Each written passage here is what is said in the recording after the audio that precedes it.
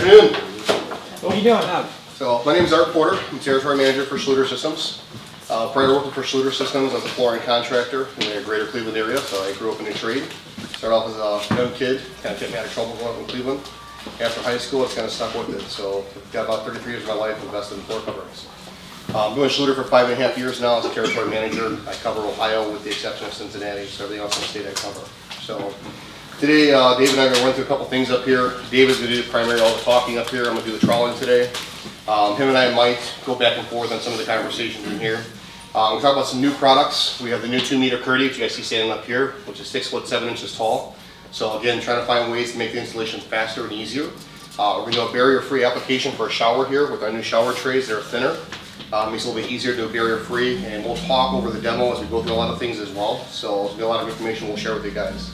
Let David introduce himself, and then we'll get started. All right, good afternoon, guys. I'm David with Schluter. Thank you guys for all coming today. We're excited to be here for you. Just a little bit about myself. I'm from Cleveland, Ohio. I've been with Schluter for about 4.5 years.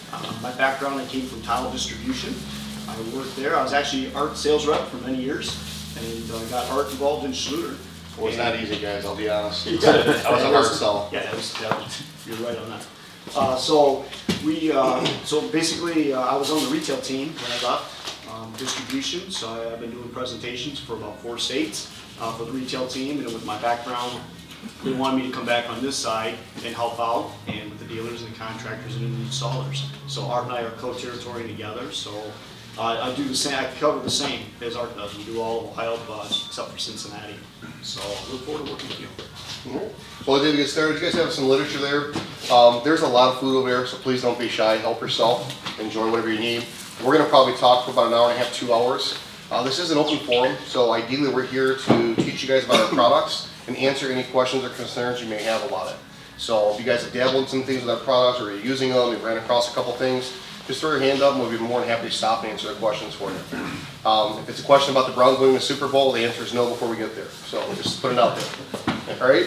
And then probably around about 2:30 we'll take a small break. Everybody can go to the restroom, if you may need to go out and smoke or whatever it may be. Then we'll start back up in here and do the demo. Alright? Thanks. So in front of everybody here, we gave everybody a packet of literature. So it's all our current literature for you guys to take with you guys when we're done. How many guys are in here familiar with Schluter? Okay, so I got a couple of you in here. There's a few of you that are not familiar with it. Go ahead. So one last thing, if everybody hasn't signed in yet, there's some sign-in sheets over here. So during a break, if you guys get a chance, you could please sign in. We appreciate it. Thank you. And also, too, on the table back here, Art and I have our business cards on the back here. Oh, yeah. So feel free when you guys go to leave, grab those cards and that. Also, too, on the back of our business cards, there's a 1-800 number, which is on the back. So if you guys ever have to get a hold of the technical team, you can always get a hold of Art and I, but if with all the presentations we do and demos, if they're busy, they'll go into our voicemail. We will call you guys back. But it might not be for a while, but if you do need to get a hold of technical, that 1-800 number is on the back of our business card. So that's it. So today I'm going to kind of go over our literature and our literature packets. I'm going to kind of just start off with just real quick with Schluter. Mr. Schluter, his name is Werner Schluter. So he's a master tile setter over in Germany. You have to become a master before you become a professional. I know that sounds kind of funny, but that's how it is over in the other side of the world. So Mr. Schluter, Art and I met him. We met him about a year or 2 months ago we met him. We had our big 50th anniversary party up in Plattsburgh, New York. He doesn't speak any English, everything's all German, but it was just really nice to see him. But Mr. Schluter is about 70 now. Again, he's retired. But basically he said that he's never going to retire. He owns 6 tile crews, so he's going to be out there constantly working with the guys, showing them, because he said he'll die with a trowel in his hand. One of the big things is that Mr. Schluter is actually a tile setter, so he's trying to help you guys out as much as he can. Since he just retired, his 2 sons, Mark and Taylor, are running a company. We are a family-owned global business that we are in 32 other countries, so that's how big Schluter is. So over in North America, like real quick up in Montreal, that's where we do all our videoing. A lot of the Dietra, the Curdy's all made up there. We just bought a huge studio, so for all our YouTube videos, the tips and tricks videos and stuff, that's all recorded right there. But in the United States, in Plattsburgh, New York is our main headquarters. That's at the very tip of New York before you go into Burlington, Vermont. Up there, basically that's where our Curdy board plant's at. We also, how many are familiar that we have all our thin sets? Our thin sets? Schluter, I'll talk about our thin sets here in a little bit, but our new silos are built right across the street. We do a lot of our profiles are also made up in Plattsburgh. We do a lot of trainings up there in customer service. One of the biggest things with Mr. Schluter is that you need to be able to understand our system before you do it. So that's why Schluter does what we do with all the trainings, like what we're going to do here, go over our literature and all that. Because once you understand it, you can make a lot of money in it. So there's just different ways how to do it. So basically in Plattsburgh, they're open Monday through Friday from 8 to 5. So if you guys have to get a hold of the technical team, if it's like at 501 or 502, it's automatically going to roll over to Reno, Nevada. That's our Western Distribution Center on the other side of the country. We've been there, it's in the middle of the desert, no man's land. So basically it's just a big warehouse. We do a lot of trainings out there and customer service as well. So that's it, just a little bit of history there. But I'm going to go ahead and get started. Inside your pamphlets, I kind of like to talk about our Dietra product right here. How many are in here familiar with Dietra? Okay, so I got a couple of you guys. A few of you guys aren't. Here, if you guys open this pamphlet up for us, Dietra basically is going, you don't need to use backer board anymore. I mean, all we need to use is one layer of plywood or OSB border, 3/4 inch thick, or I can put this over any brand new concrete or any old concrete, okay, which is pretty slick. So here, in a second, I'm a type of guy when I teach and when I present, we're going to pull these pieces out. I want you guys to actually look at this to be able to see what I'm talking about, all right? But with Dietra, Dietra offers 4 great functions. Okay, number one, it's uncoupling. Okay, we're the very first company that ever came out with uncoupling in 1987. All right, so it's made for the horizontal movement. Okay, your houses are always moving to the right and to the left. You can't feel it, but it's moving. So if we take our tile and put it, we marry it right to that substrate. Okay? So also I'm going to talk about how I can make it 100% waterproof. Do I have to? No, but I could do it. It's also vapor management that we're going to talk about. And the last is called load support. It distributes the weight load. So here we have 2 pieces of Dietra. This is our brand new Dietra folder right here.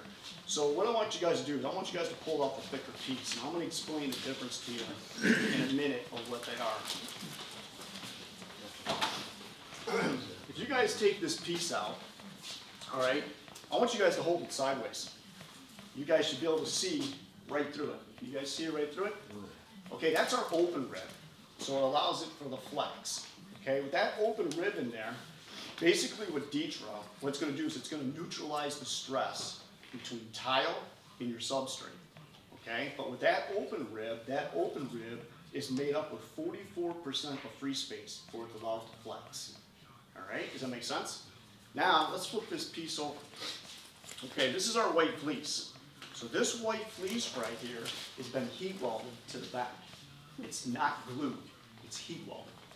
So when we trowel the proper thin set over a proper substrate, again, plywood or OSB board or concrete, and when I put it down and I take a wood float and I work it, or if I grab a roller and I can put a 50-pound bag of thin set on it, roll across it, what I'm doing is I'm working this white fleece into that thin set. So this white fleece is going to weld itself. This white fleece, folks, is designed so thin set will never ever go through it. All right, so that way the open rib is made for the expansion contraction for horizontal movement. Now, if I take this piece and I flip it back over, for waterproofing, if I would grab another piece of Dietra and butt up to this, and I use our product called Curdy Band. Curdy Band's 4 mils thick. It's our seam tape. All right, a lot of guys in here has done it. You probably know what I'm talking about. If I tape over the center of this, I just made it 100% waterproof. All right, here, where do we see that at? Okay, grouts and thin sets are not waterproof. So upstairs bathrooms, we have boys. They're constantly throwing water outside the tub all the time. All right. Also, too, with all within all the new homes and stuff, that with the washer and dryer also being up on the 2nd level. And we were actually was on a job site where I saw it and I felt bad for the lady. She left, and she left the washing machine running, and the back of the hose came off. So all the water went through the ceiling, and all the ceilings were down. So if they would have Dietra down up there, taped it, all the water would have stayed up on top. All right, so that's how you make it 100% waterproof. Again, you don't have to. Now, let's flip this piece back over. Look at this white fleece. you can see that there's a billion pinholes in the back of this, right? This is how it's vapor managed. Detra can go over, again, any brand new concrete. How long do we have to wait for a brand new concrete before we get on it and do stuff on it? 28 days, right? So here, if Youngstown Tile Cambria poured this entire building, brand new concrete last night, I'm talking brand new. And if I come in here at 2 o'clock in the morning and I stand on it, it supports my weight, I can use unmodified thin set, or I can also use our new product called all set, this thin set. All right? Trowel, put Detra down, we're gonna set tile on top of it. They're open at 6, 7 o'clock in the morning for foot traffic. They want a forklift across this floor, never ever harm it. You go back to car again, we're not gonna harm it. All right? Because the vapors are continuously breathing and curing, the concrete's curing at all times. Because all that vapor's coming up through the pinholes and it's exiting right through the open rib because no thin set ever went through it. So that's how it's vapor managed. Last, it's load support. So let's flip this over. Okay, this is the face of Detra. Here we have a dovetail on here. All right.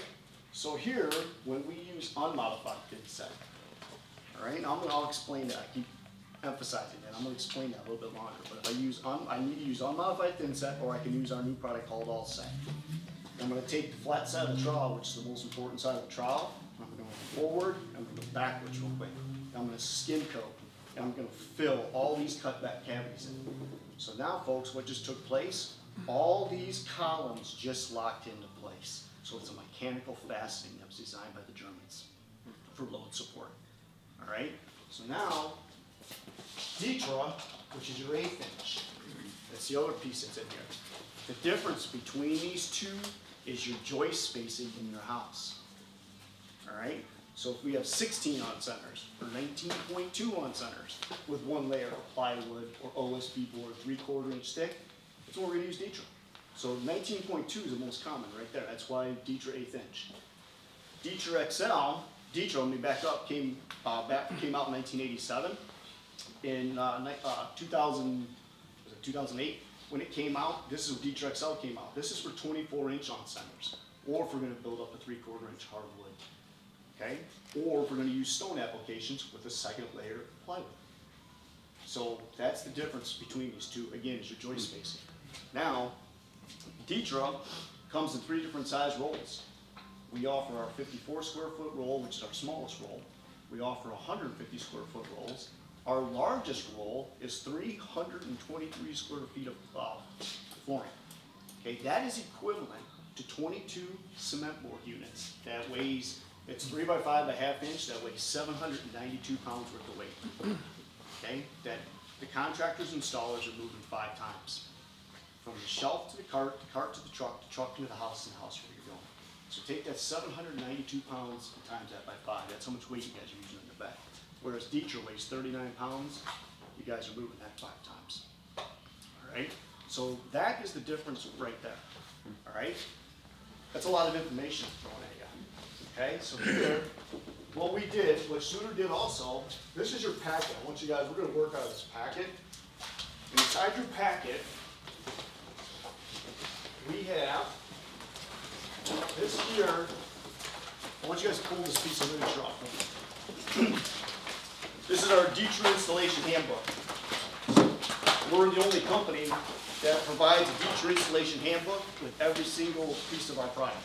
Okay, so for example, if you guys would order, I'm going to say 500 rolls of Detra, you're going to get 500 of these because there's one of these in every roll. It's not this, it's a paper one, but it's the exact same thing.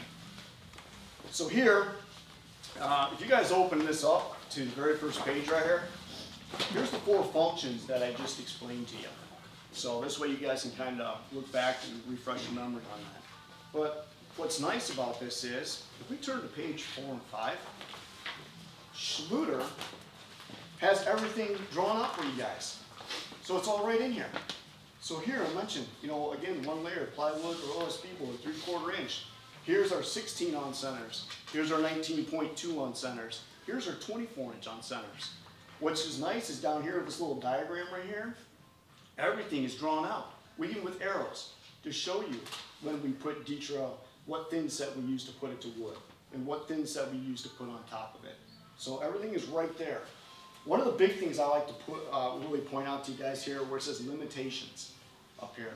Everybody asks us, like, David, what's a small size tile that we can put on top of Detroit? The smallest tile that Schluter recommends is a 2x2. All right? And the reason why that is because on our dovetail right here, up on top, the cutback cavity up here, for example, if we don't have a contractor installer does not skim coat and get these filled in all the way, and a 1x1 is about the exact size, about right where that is. Here with a 2x2, it's going to offset it just a little bit more. So here we always say, like with a woman's stiletto heel, if they would be standing on that, and if there's no support underneath there, that stiletto heel has almost 1200 PSI. So it's actually going to crack that tile. So that's why we recommend a 2x2. Okay? So going inside of our shower system, any size you want. But I mean, again, that's for Detroit heat, 2x2. Make sense? So as we kind of go through this here, let's turn to page 6 and 7. Okay? Again, every type of situation you guys can think of is in this book here, which is nice. But up on page 7 here, we actually have going over vinyl. Okay, up here you can see. We do not recommend going over cushion back, but you can put Detroit over top of vinyl. But here's the thing, we do not recommend it. If you can get the vinyl out, tear it out. You guys are the ones there looking at it, we're not. Okay, but if that vinyl's down, solid and good, you think it is, you gotta rough it up. So take a brick or some sandpaper, utility knife, cut it up so that way we get some grit to it. And then you're gonna use shank nails. You're gonna nail that every 4 inches. And then when we get done with that, then we're going to use a modified thin set or rapid set to bond Detroit to vinyl. Make sense? And again, everything is explained to you right there. We also have down on page 7 at the very bottom down here, we talk about doing structural plank. So calling out, you know, that you need a second layer. So here you can see everything's in the diagram right there for you. As we continue on, going to page 8 and 9, we talk about going over concrete and gypsum. So again, I mentioned going over any old concrete or any brand new concrete. Gypsum's very moisture sensitive, as you guys all know.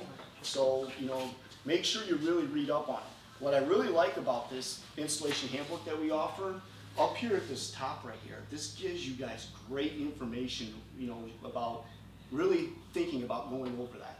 So it just kind of starts playing in the mind there. So read up on that. As we go to page 10, heated floor systems. Okay, this is big right here. Okay, yes, Schluter, we hit a grand slam using Detroit heat. Okay, and I'll explain about that here in a minute. But there's a lot of other great systems out there, guys. There's Warm Indoors, there's SunTouch, New Heat, Tech Inflow Heat. Those are all great systems. All right, if you decide to use one of those systems, we want Detroit over the top of their products. Does that make sense? It's going to take a little bit longer to heat, but that's how you're going to get it for the warranty. And we're showing it right down there in the little diagram for you. So again, looking at page 11, again, we're talking about wood substrates, more concrete substrates you guys can read up on. Page 12 is talking about waterproofing. Okay, that's, I mentioned to you about using the Curdy band, putting it right over the seams to make it 100% waterproof. Page 13 and 14, this is very big, exterior applications. How many guys are doing exterior? Okay, yeah. One of the big things is, guys, if you guys have any concerns about doing it over exterior, we really want you guys to read this. Because on page 14 right here, there's a checklist, all right? And we want you to go through and check off every single box. 99 times out of 100, by the time you get to the 4th check box, you're gonna be like, forget it, I'm not doing it. Because there is so many variables there that, I mean, really start playing into consideration. So, you know, read up on it, you can check it all out. I'm not gonna sit here and read all this word for word. I mean, you gotta check all them off to keep with a Schluter warranty, right? Exactly, right, correct. Yep. So on page 15, we talk about movement joints. This is pretty big here, okay? You know, down here in the bold, it actually talks about using them for exterior and interior, which you guys can read up on. But one of the biggest things when we do Detroit stuff, we want to make sure we leave perimeter joints all the way around the room from 3/16 to a 1/4 inch for movement. Okay, so if you do get expansion contraction, it's not hard butted right up against the walls. All right. So as we go on, let's turn to page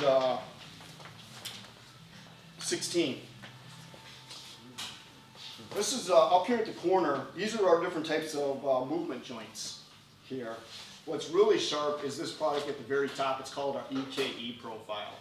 And I have a piece I can actually show you guys later on if you guys are interested in this. But what this piece does, this piece here is used for mostly shower applications. What's one of the big concerns when you get done with a homeowner after a while? Cracked Joint corners. Exactly. And that stuff because of expansion and contraction taking place. Because if we do a bathroom shower, we would actually have a wall, like if this wall here is exterior, this wall is interior, if the sun of that house is heating up, we got that expansion and contraction, now we actually got that hard grouted in, that's when you're going to start seeing cracks. This EKE profile is a plastic piece. It comes in 6 different colors that look like grout. Alright, so you're going to pick this out and you're going to do this before the installation. So what you're going to do is you're going to take this piece and you're just going to hold it into the corner of the wall, and then you're going to take your trowel and you're going to trowel it to the left over the anchoring leg and over to the right of the anchoring leg. This EKE profile, there's no thin set behind it. So this way, in case we do get the expansion and contraction, it allows it to flex, so you won't ever get the cracks. So that's a really, really sharp piece. You guys can read up more about that. As you go through, we have our BWS piece, also for movement, especially doing inside kitchens. Especially if you've got a very big island with a lot of weight and all that, you need to make sure you be putting those in every 12 to 16 feet. Down here is called our BWA profile. This profile has 1 anchoring leg. So what's nice about this profile, where we see used a lot, is doing backsplashes for customers and that stuff. So this way here, the anchoring leg goes up, and then the actual part that looks like grout rests right on top of the counter. So this way here, it's not locked in, which is really sharp. And again, it comes in 6 different colors. So that's basically from your white, your beige, your gray to a black. So those are it. You're not getting anything like red, purple, nothing like that. My wife just asked me, why is our grout line along this granite cracking? It won't do. Yep. So that BWA piece, Yeah. yep, that's the answer right there. All right. Very bottom profile, this is called our Reno T. This is a nice one, making that transition from 3/4 inch hardwood to actual tile. All right. What's nice about this is this transition piece here does not get thin set. What you're going to do is just going to put a bead of 100% silicone on both sides of it and just drop it right in. Okay. Profiles, guys, is one of the biggest things. That's what started Schluter. And Mr. Schluter, let me back up for a second here.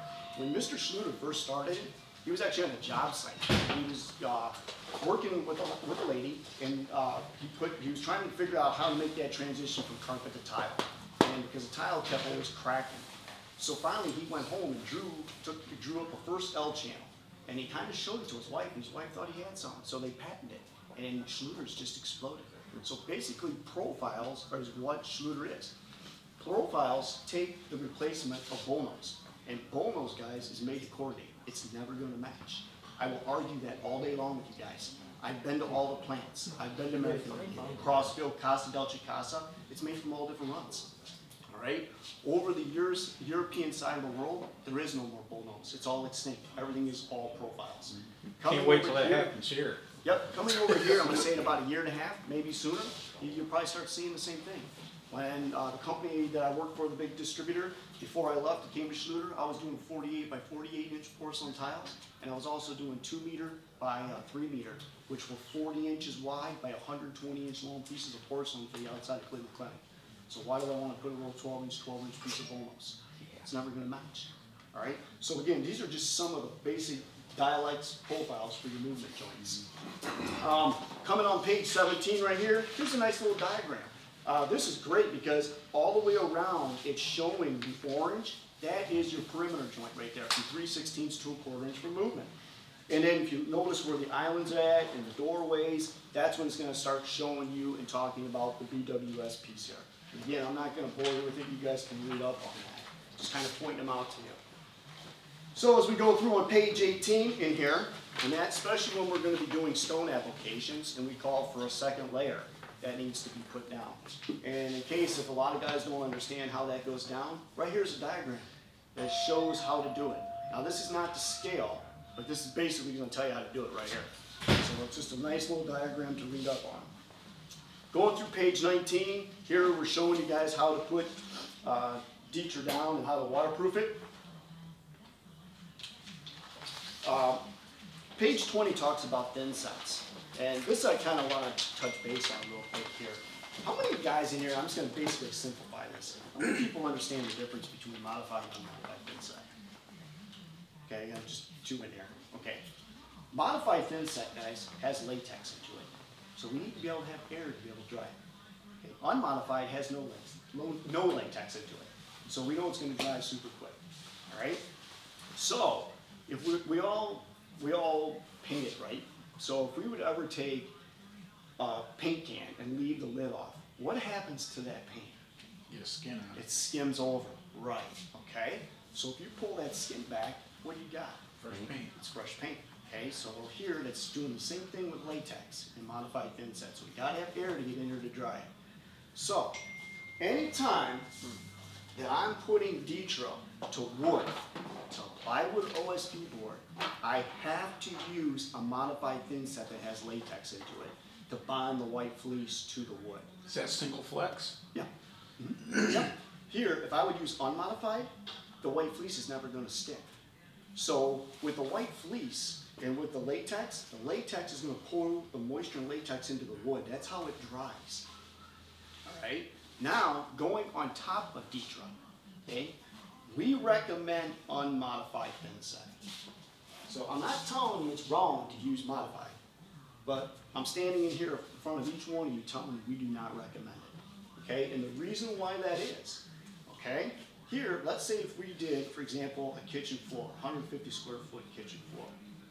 All right, so some installations, they do leave perimeter joints around from 3/16 to 1/4 inch for some installations, they don't. So let's say we get that installations that it gets hard butted up against the walls. So they hard butt up against the walls. So now they're using a modified with latex over the top to set tile on top of Dieter. All of a sudden Mrs. Smith says, hey, wait a minute here. You know, I went to Youngstown Tile Cambria. They said, hey, you know, Dieter can be 100% waterproof. Our freezer has a tendency to leak all the time. Sure, Mrs. Smith, no problem. We tape the seams with our curdy band. So now I just made it 100% waterproof and vapor tight. All right, so now I'm going to continue using latex over the top of Dieter. All right, what's happening is the moisture is coming out of that latex, guys. It's laying on top of plastic. So now I take my porcelain tile with the absorption rate and I put on top of it. I just trap moisture between 2 impervious membranes. In other words, it might not set. It might 50, 90, 500 days. We have no idea. So this way, by using an unmodified, we know it's going to dry super quick. All right? A lot of times out there, you know, we have cheaper bags of unmodified, and we have a little bit more expensive unmodified. The difference between that, guys, the cheaper bags has all sand in it, less Portland. The more expensive bags of unmodified thin set is totally reversed. It has all Portland, less sand, better bond, easier and trowel to work with. All right? Well, that's a lot of information, David, throwing at you. Again, it's all written right in there for you. Now, I'm proud to stand to say here, you know, about with our thin sets. We stood back and we actually, our company really listened to the media out there to find out what can we do better. And the whole issue is that everybody was getting it confused between when I use unmodified versus modified.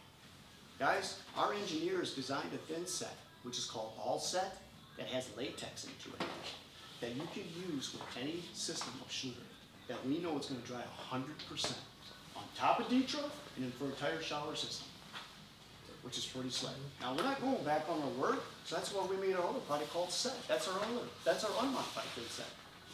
We also have a rapid set that you can grout within 12 hours. I mean, that's huge.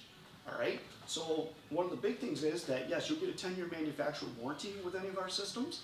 But if you use our Schluter thin sets with any of our Schluter products and you register it, there's a lifetime warranty on that. That's huge. Okay, does that make sense? I threw a lot of information with thin set right there at you. Okay, so again, modified to wood, and then going on, and if you're going to go on top of concrete, we want to use unmodified. All right. So as we keep continuing through in here, so that was on page 20 on thin set.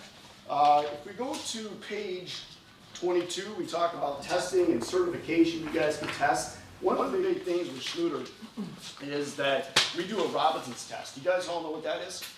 It's a special machine that it goes around and around and around in circles. And all they do is they just keep adding weight, and adding weight to see if they can break it. It's past it all. So that's all in there for you. Okay, as we start going here on page 24, this is a great section talking about natural stone to porcelain tile. So as you can see that travertine is the weakest stone, and porcelain with the plus part of the clay, the baking strength of it, is, you know, top of the line there. So basically you guys can read up on all about that. Page 27, right here, this talks about the two different sizes between Ditra and Ditra XL.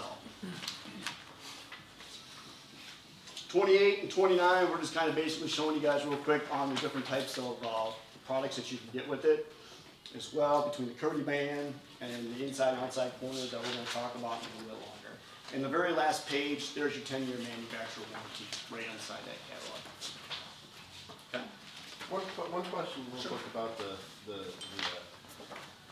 thin set. Like if you took this plastic material that this stuff is made out of and just made it flat, this wouldn't stick to that. The only reason why it actually sticks is because it has those dovetail portions in those openings that makes... Right. It's right. It's the dovetail. So what you're doing is by skim coating and filling that in, you're locking all those columns into place. Is what you're doing. And ideally, you want to fill all them cavities, right? Absolutely, you do. You want to skim coat it, correct? Because if you don't, and there's free space in there. So by doing that, it's going to lock it all. That way your tiles don't crack, your grout joints don't crack. But I had a little scrap piece of that stuff and I threw some mortar on it and I could peel it right off. I'm thinking, how's this sticking? I'm putting this whole floor down on here, but it's not relying on the mortar sticking to that. No, it's locking into the It's dovetail. locking in the dovetail and that's what's holding everything in place. Right, correct. That's why it sticks. Yep. So if they were square, they would just pop right out. Right. Like those little squares, if they were dovetailed like that. Here's the thing, guys. If we actually come out to a job site for you, and if it's done right, okay, I'm going to take this plastic, I'm going to pull the plastic right apart. The white fleece is going to be welded right to the actual substrate. When I have the actual good coverage and stuff, and we pop off the tile, we flip the tile over, the actual indentations from the thin set will be stuck on the back of the tile. Because it's actually locking into the dovetail, is what's going on with that. Does that make sense? Okay. So here, guys, this Ditra right here, this Ditra 1/8 inch, this is what's a majority of all your car dealerships throughout the world. This way, when they drive the cars across the showroom, they're not cracking tiles or grout joints, which is big right there. Okay. And then the way I always finish Ditra, and I love to tell this real quick because this is so true. It's been 7 years ago now. Mr. Schluter wanted to know what contractor had the best story in this entire country with any of his products. All right? Whoever that contractor was who won it, he flew him to Germany to meet with him one-on-one. That contractor who won that is a very good friend of mine, our reporters, that Catman. All right? Cat lives up in Sheffield Lake. They did a house in Bay Village. It was a 3,000 square foot home for a lady. All right? So over one layer of plywood, she had one layer of plywood, she had 16 on centers, all 24 by 24 inch tiles. And he back buttered every tile, too.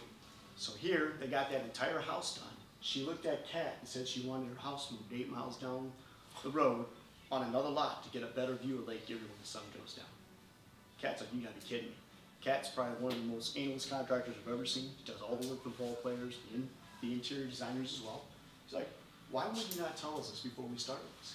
He didn't care, it was her money. He's like, whatever, no problem. So they literally jacked that house up off the foundation, put it on 2 semis, moved it 8 miles down the road, poured a brand new foundation, put the house exactly how she wanted it. And when he walked in that house, he was pulling his hair out, which Kat doesn't have much hair to pull.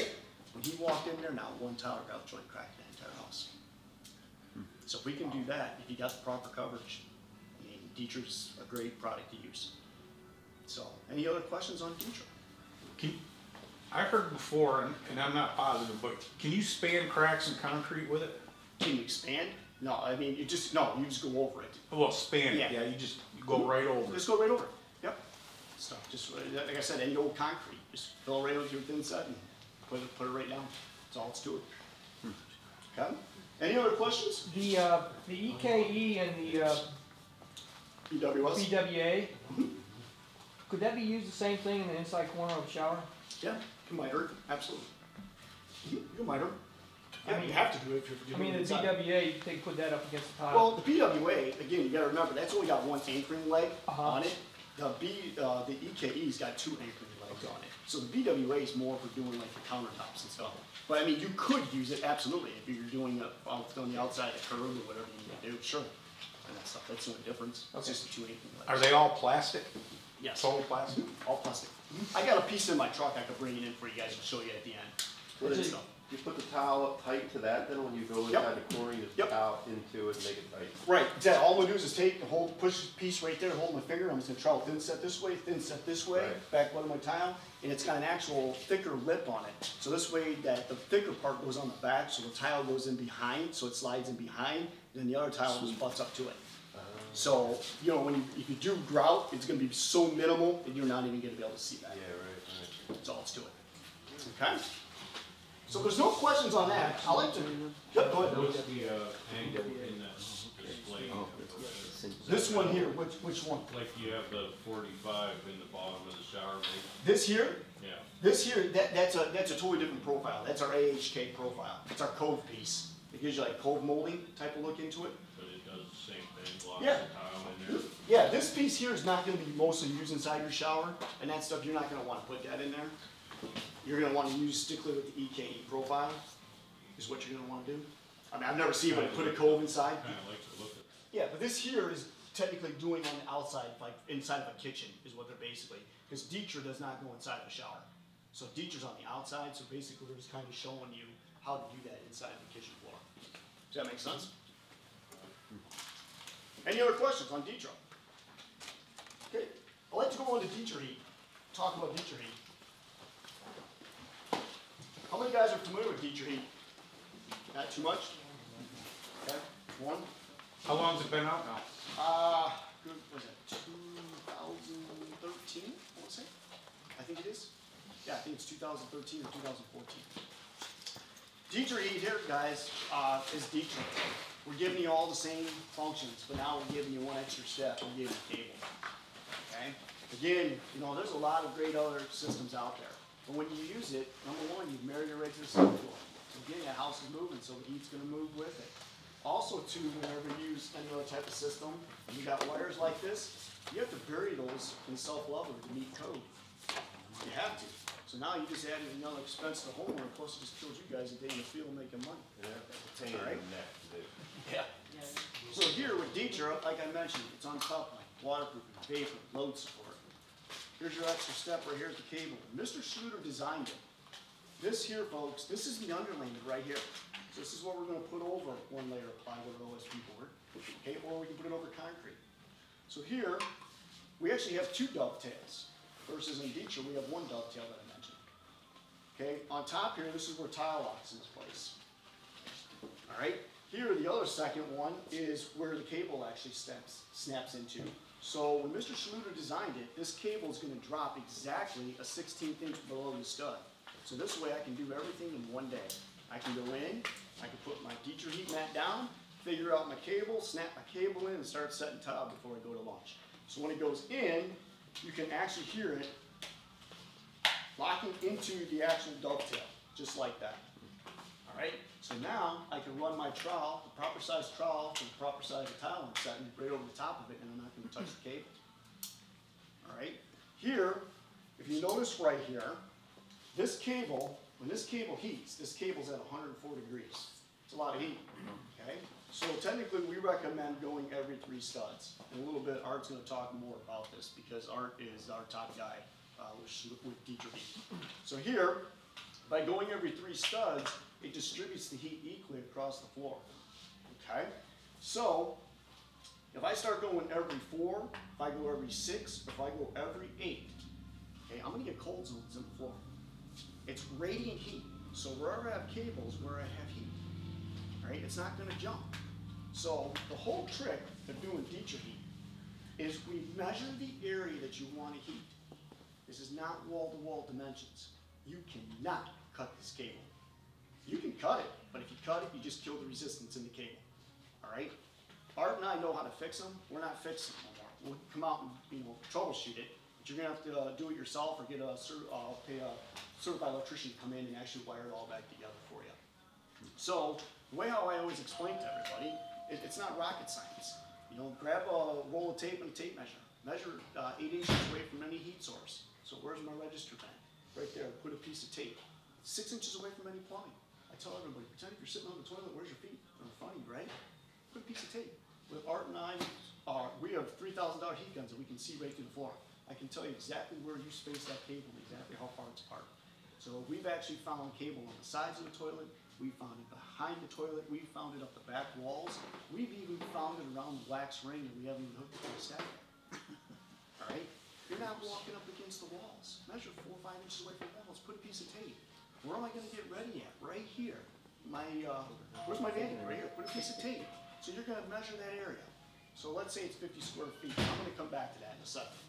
Now, if you guys go inside your book here, it should be the last, it's the Dietrich Heat installation handbook. We're gonna go over this big time here. Am I doing all right for everybody? So let's just like this. There it is.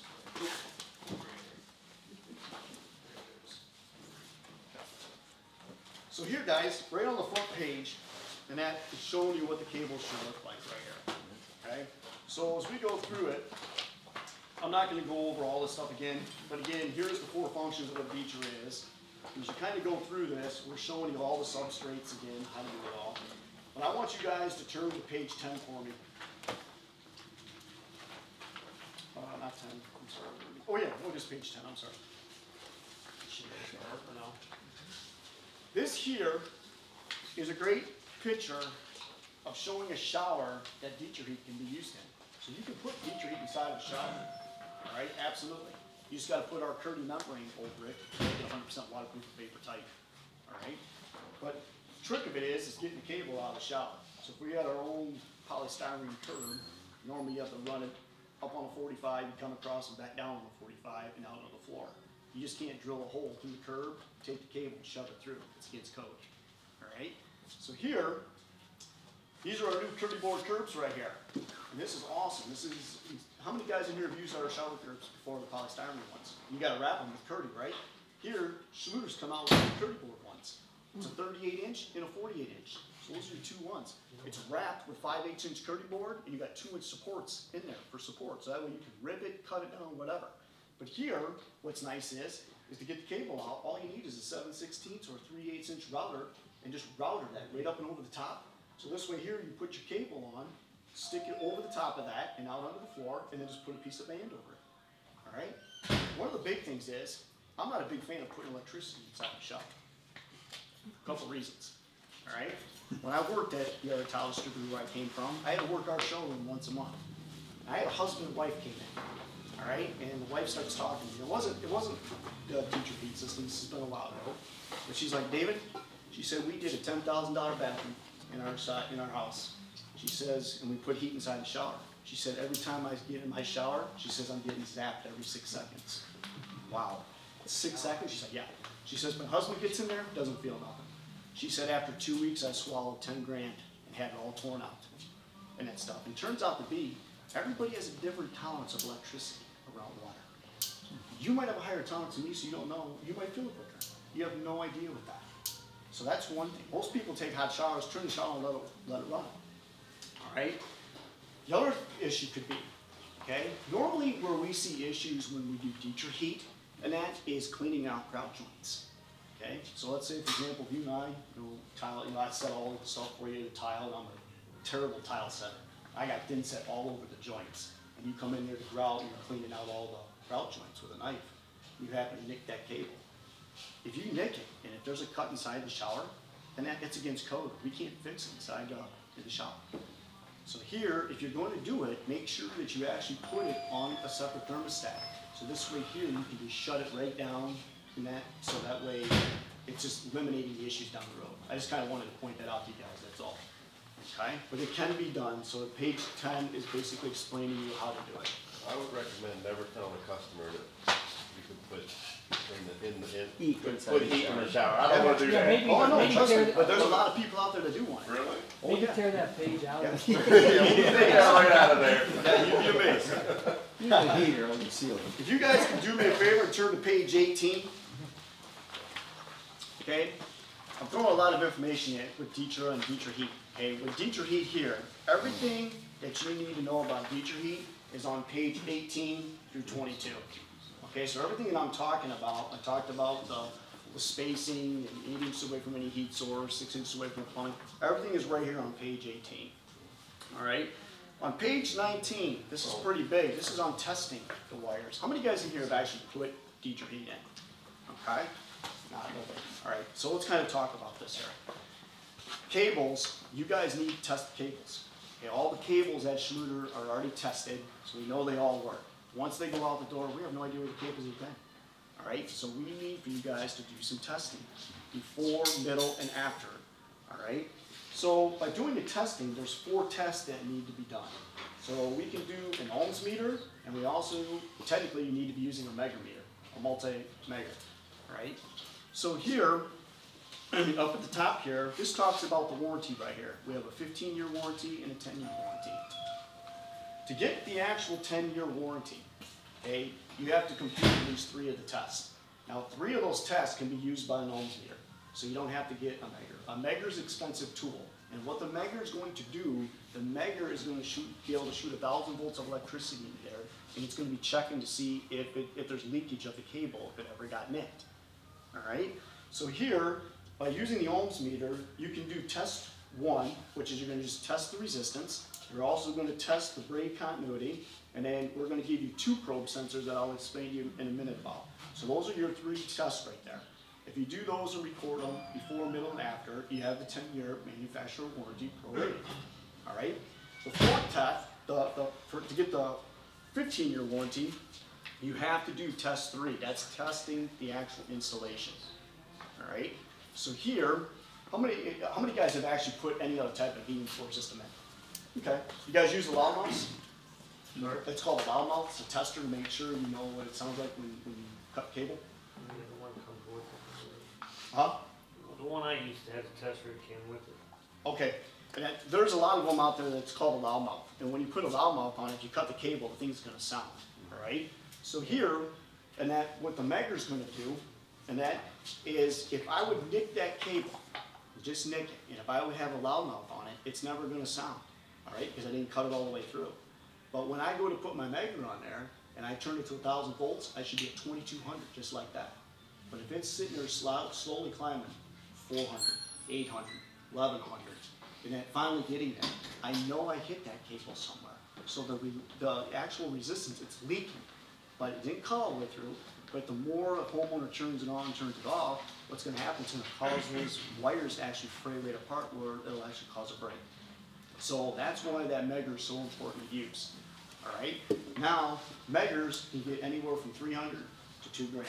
There's no reason to spend $2,000 for a megger. All right. And that the ones that Art and I use, ours is called a Flute, which is $615 bucks. That's still crazy. All right.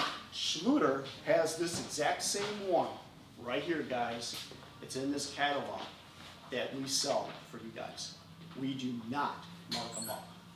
All right. We want to make sure you guys are having the right tool to do it.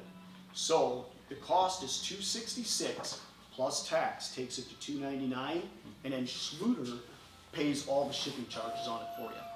So it's like doing tile. You got a business. You need a wet saw, right? It's a business write-off. So if you guys start doing this. And that, get one of those meggers through Schluter. And the other nice thing is that Art and I, we have a PDF that we can send right to you that actually has it step by step of how to work the wires and show you what numbers you should be seeing. Okay, does that make sense? Okay, so that talks about the warranty right there. Now, let's turn to page 20. This is pretty big right here. Okay, so there's a bunch of things in there. Number 1, actually, what's hard? Oh, it's perfect right here. I didn't realize he brought this with us. This right here, this is what it looks like, guys, going in. So here, it's our cable right here. Inside the catalog, you're seeing a little black puck up there. This is a little black puck right here. Okay, this is where all our hot and cold wires are coming together. So this here acts like a circuit, all right? So we cannot cut anything from the gray at all, okay? So here, this is the cold lead part, which you get 7 foot of this. So this here goes up into the wall to the thermostat. Here we do not recommend you cutting it, splicing it, whatever, because in a minute we'll talk about the little silver sticker as well up there, right? And normal guys just shove it all down into the wall. This little cold puck right here, guys, this actually comes out at the bottom of the wall. You are going to set it on top of the Dietrich heat mat, just like this, all right? So here we're gonna take a marker and we're gonna trace it. Once we trace it, we're gonna pull it out of the way and we're gonna notch the Dietrich heat mat out, just like what you see right here. Now what we're going to do is we're going to take either hot glue, 2 dabs of hot glue, or our thin set, put on the back of this puck. This puck's going to go right back down into the floor. Okay, it sits about less than a 30-second higher than the stud. It's no big deal. All right. So here, once this goes down into the floor, then we are going to put our unmodified thin set or our all set over the top of it. Back butter our tile and set it. The thin set acts as a coolant that's going to cool this puck down to make it work more efficient. What happens is, 99 times out of 100, when the floor stops heating, there's a couple things, but one of the things could be is that this cold lead puck could be up inside the wall cavity, and that within a year it'll burn right out. If that's the case, then you're going to be redoing the floor. So this has to come out at the bottom and go in just like it shows into that floor right there. Does that make sense? Okay. Here, also you see in your book, the little jog. All right, and you can see it for you guys back there, it's probably hard, but this little jog right here, I can go this way or I can go this way. Every 10 feet, we recommend for you guys putting that little jog in like that.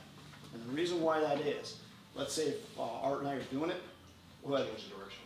Or change the cable direction. yeah, you do cable direction either way. Here, if Art and I are taking a rubber band, and Art goes that way and I go this way, what are we doing to that rubber band? We're putting stress on it, tension on it. Okay, that's exactly what's going on with the cable with resistance. So by just breaking it, or like Art said, running it a different direction, you just broke the resistance, so it's going to make it work more efficient. Okay? This part down here, this is your actual tail splice right at the end right here. So this here, guys, you cannot modify that. So if we're doing this side of the warehouse and that side of the warehouse, we can't just cut that off, cut the other one off, and try to wire it together. All right? It's not going to happen. You'll kill the resistance in both lines. So here, it's kind of hard to see back there, but here, what you'll do is just take your knife, just kind of lay it down, take a little marker and trace it if need be, pull it out, just take your knife, just kind of notch these pucks just a little bit and just thin set it right down. Sometimes it just snaps right in, so that's it right there. Okay? Would you like to elaborate any more on that? For waterproofing, you just, Curdy membrane right over the top. Curdy band? Yep, we haven't even gotten that far, but yet you put our Curdy membrane right over it. All right. Yep, absolutely, good question. Here, down here in this picture right here, we give you 2 probe sensors. Should have just held on to this. This right here, okay guys, we give you 2 probe sensors for a reason. We want them both in the floor. All right? 99 times out of 100 when the floor stops heating, one of the probe sensors could have gone bad. Okay? These probe sensors are going to tell the thermostat to turn on and turn off. Okay? So here, we put 2 out, 24 inches out onto the floor. As you can see how Art ran it, you can run it this way, or you can run it every 2, it doesn't matter. But what we're going to do is we're not going to take this and cross this here. We want to make sure it's in between the wires. So once they go out 24 inches, we're going to run them up to the wall. Okay, we're only going to hook up 1 probe wire. It's a little blue and red little wire. It just clicks into the bottom of the thermostat. The other one is a backup, so it's ready to go in case if something happens to the other one. So your backup one is just going to be tucked into the actual thermostat. So let's say 5 years comes down the road and the floor stops heating, and Mrs. Smith calls you. Sure, Mrs. Smith, charge you $100, come on, take a look at it. So they drive out there, take the thermostat off, disconnect the little blue and red wire, grab the next one and click it in. Should be up and running about 10-15 minutes. First thing you want to do is make sure you test the cables, make sure nothing happened within the installation. So, but again, the odds of a temperature sensor going bad are slim and none. But we give you 2 just in case. Again, maybe 15-20 years from now it stops working. Time and time again, we've proven that if something goes bad, typically it's a sensor. So it's a quick fix just by having one in the back up in the box already. And then that's on that page where we showed the testing. That's the last step, testing little probe sensors, what Art's talking about. So by doing that, that's all it's to it pretty much. Okay, any questions on the probe sensors? I did a different manufactured heat in my kitchen, and I went over it with the mortar, just make it flat, and then I put it over top of the LVT luxury tile vinyl, just a vinyl tile. And can you do that with that? Just make it flat instead of putting tile over it? And No, then all our products are designed for tile. for design The tile, stone, ceramic and porcelain, that's it. So no vinyl, no, Right. we do not recommend that. If you nick that wire in the installation, Which one? This wire? yeah, the Okay. coil, let's say you did nick that, is it shot or is it repairable? No, no, it's repairable. And then we can do up to 3 breaks. We can cover up to, your warranty will be up to 3 breaks. After that, then there's no warranty. with it. Okay, then you barely nicked this housing, that's Go what you're ahead, talking about go on. shocking, right? Yep. So I'll elaborate on that. So if you guys nicked the cable during installation and you know right away you nicked it, just give us a call. We'll direct you where you can buy a repair kit and have an electrician make the repair. Up to 3 breaks is what's allowed. Anything cut more than 3 times, it's pretty much, it's unpredictable what's gonna happen. Once the cable is cut during installation or maybe during a grout clean out or whatnot, at that point in time, the warranty on the cable is null and void. So there'll be no more warranty on the cable. If something happened in the splice connection or the tail splice from a manufacturing standpoint on our end of it, we'll come out, we'll diagnose it, we'll make the repair while we're on site, and the cable warranty is still intact. So that's not gonna go anywhere. That's our liability, not yours, so that's not your fault. But if the cable does get nicked, at that point, the warranty is void. So in the case that you guys nick a cable, we come out, we'll help you troubleshoot it. Before we come out, we'll run you through our customer service. They'll ask you guys some questions. You guys give them some feedback on those questions, doing some tests on site. If they can't solve it over the phone, then they're gonna send me out there to come out with the equipment and diagnose exactly where the cut cable's at. You're gonna remove the tile once I find out where it is. Once that's said and done, I'll test the cables from that point on to make sure there's no further cuts. If there's not, then you guys will go ahead and order a repair kit from your distributor and have your electrician make the repair at that point in time and put the tile back in place. You can fix the cable, you can find the cut in the cable after it's all tiled. Yep, I can find exactly where it's at. How do you do that? It looks like the teacher he has. We have specialized equipment that'll actually create what's called a carbon trace. There's a tool called a HiPot and there's another tool called a Variac. So as those run through, it'll actually create a carbon trace and we'll take an infrared camera once we got it heated up with a Variac and we'll be able to find exactly where the hot spot's at. So the cable won't heat beyond that point. Yeah. So we'll know that's where the cut's at.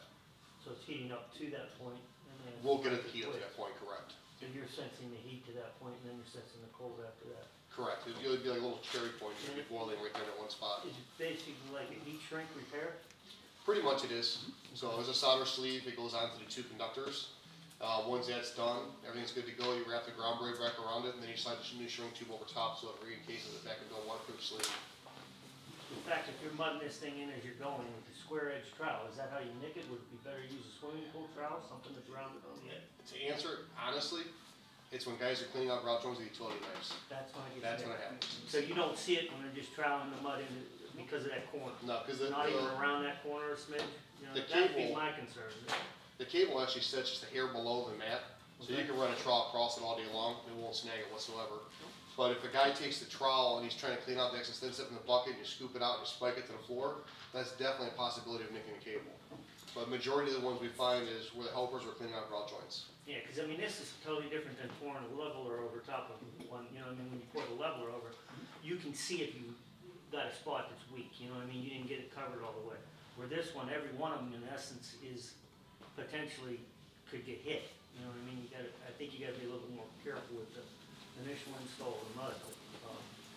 Now, part of the whole design of this is the way the cable sets into it. One, you have the uncoupling membrane, but 2, you also have the cable recessed below the surface, so you don't have to use any kind of self-leveler, so it's saving more time and cost. No doubt. So once you set the cable, in just like the Detroit, you fill the whole thing in with Skim thin coat set. If you want to, or you can start laying tile at the same time. Absolutely. You don't have to skim coat it first, let that set. and Oh, no. You just have to fill everything, Skim coat for and As you then go. come back with your trowel edge, Back of your tile. your gauge edge. Okay. That's all it's doing. Guys, there's nothing, art is the best, all right? And I mean, it might take us 40 minutes, and I think the longest it took us, what, 9 hours? Well, overall, it's 9 Yeah. hours of repair. 9 hours with repair. There was 3 cuts, and we had to find them all. Yeah, It was a we'll lot of find work. it. And so, if you know you cut it, just tell us, you know, let us know.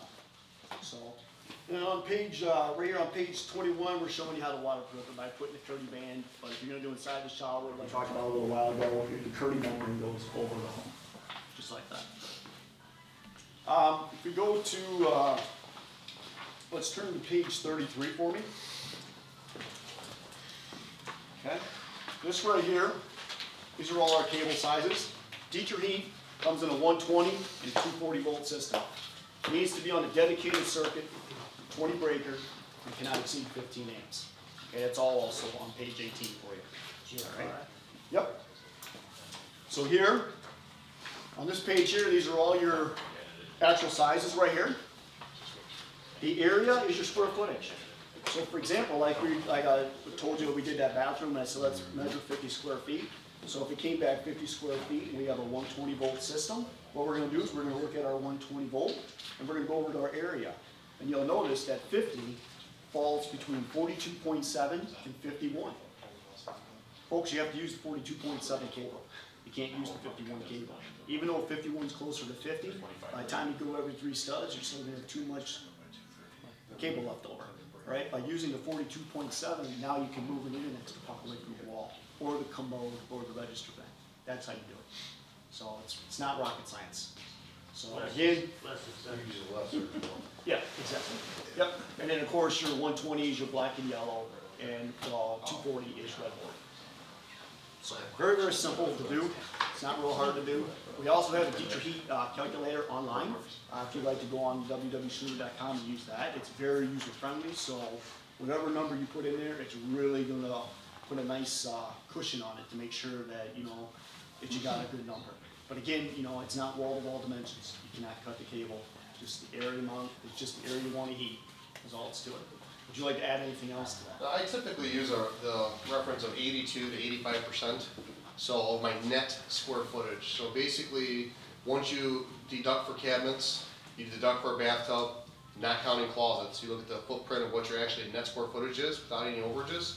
I usually run 82 to 85%. That works out perfect every time. That keeps me 2 to 3 inches from perimeters, 6 inches away from the drain, 8 inches away from the heat source. So that's a pretty good rule of thumb to work off of. So far, all the ones I've worked on, that's worked out perfectly. Yep. So our calculator, I believe, is at 65%, so it's really safe. But again, keep in mind, if you're coming up a little bit short on the cable, you guys can also pull away from the wall a little bit further. So if you figure you're walking in the bathroom or the kitchen, wherever it may be at, your shoulders, maybe 2 or 3 inches from the wall, but your feet are at least 10 to 12 inches out. So you have a couple inches that you can play with there if you need to, gain some cable. Also, there's a new thing that's going to be implemented for 2019, that'll be in a new handbook. We're now allowed to talk about it. We specify a 3-puck spacing, which is 3.5 inches. This is because of the output of our cables. We are now allowed to do, let's say you guys have a little bit too much cable. You measure everything and up it's a little bit extra. So if you need to go a 3-2, 3-2 spacing to use up the excess cable, we're good with that. And that'll be in the 2019 handbook. So we're not promoting a full-on 3-2. But if, like I said, if you have some excess cable you need to pull back and use it up, run a 3-2 spacing, and you'll be good to go. Yep. And then the very last page, guys, there's your warranty again on that. Okay. Any questions on Dieter and Dieter Heat that Art can answer for you? We'll do testing during the demo. Okay. Okay, let's keep bringing on moving. How are we doing on time? We're good. Okay. Let's go into our shower. Okay. Why don't you guys pull out this piece of literature from there right here. This is our shower pamphlet. You might as well go ahead and grab the shower installation handbook too while we're at it.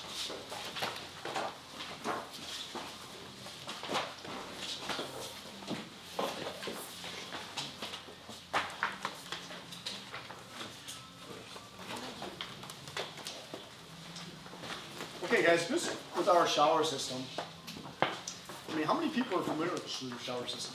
This one right here? Yep, that's that one, and this one here too, sir. It's the shower pamphlet. It should be towards the back of the pamphlet. Right there.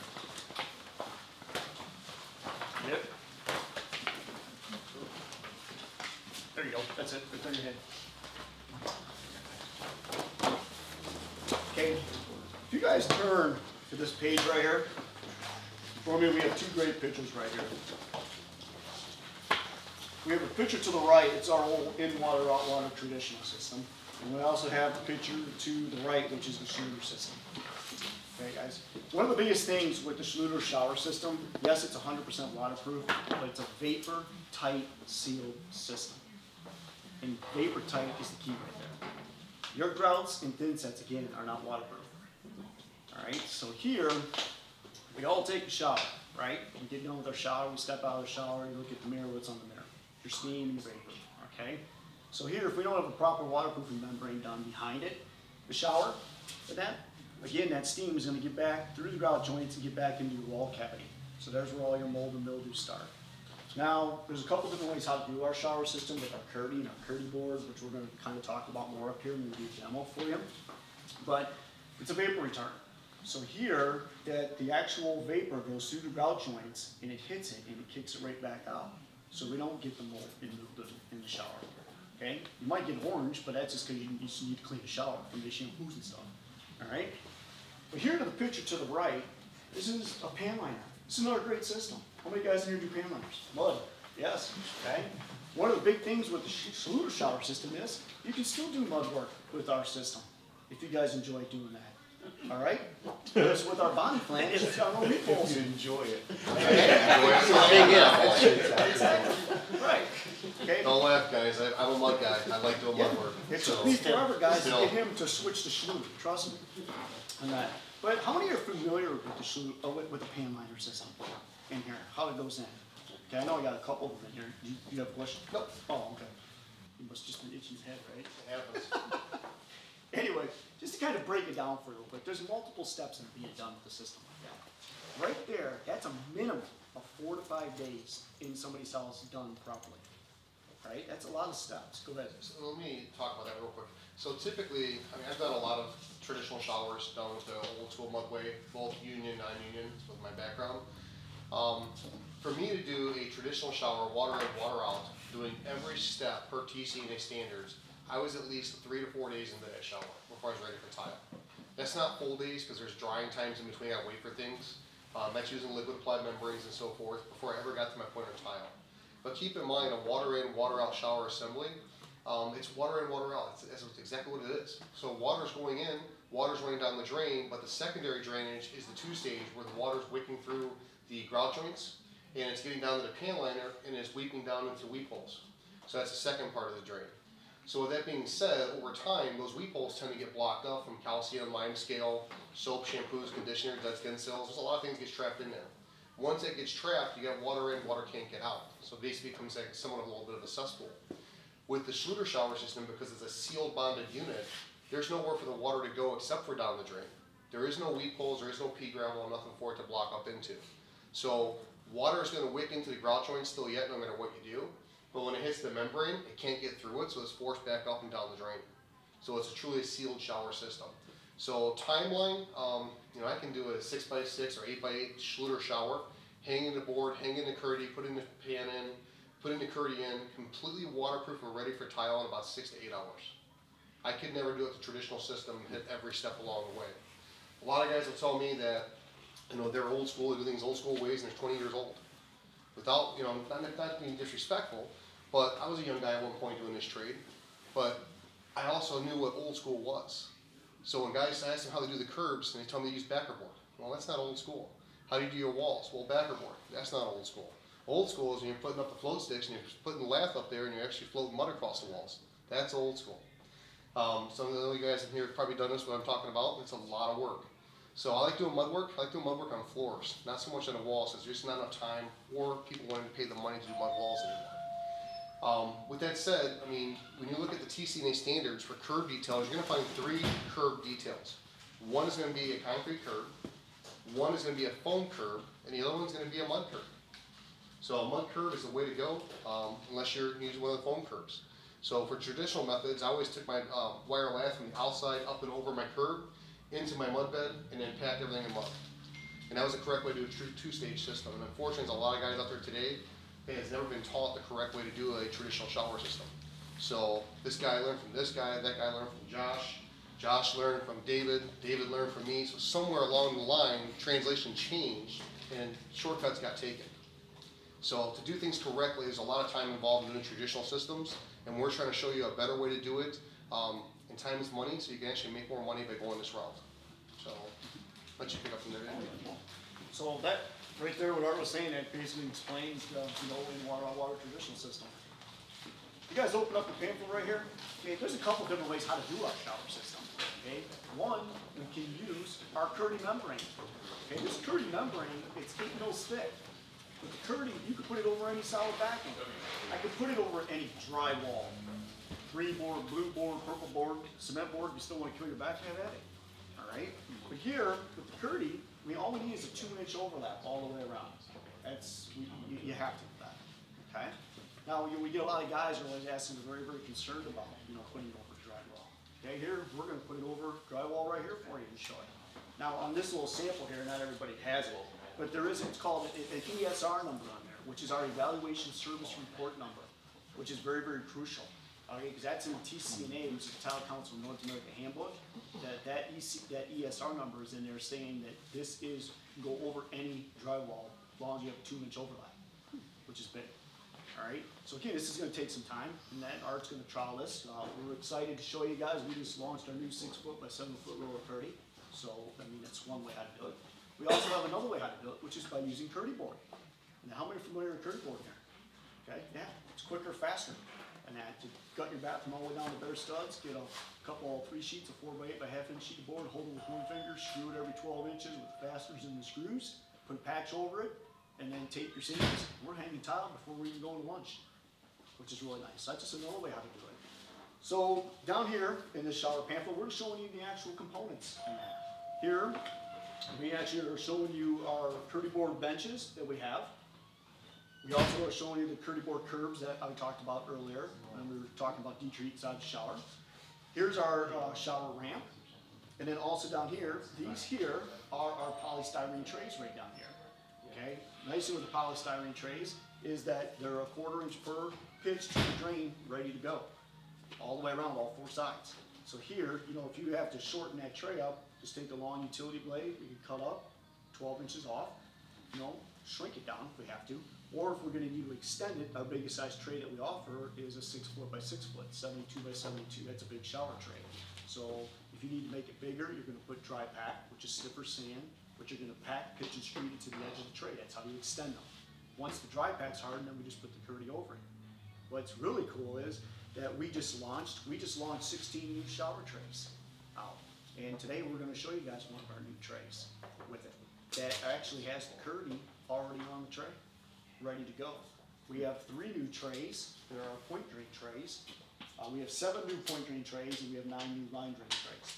Okay, but on the point drain trays, we have 3 sizes. It's our TT, which is our thinner tray. It's a 36 by 36, 38 by 38, and a 48 by 48.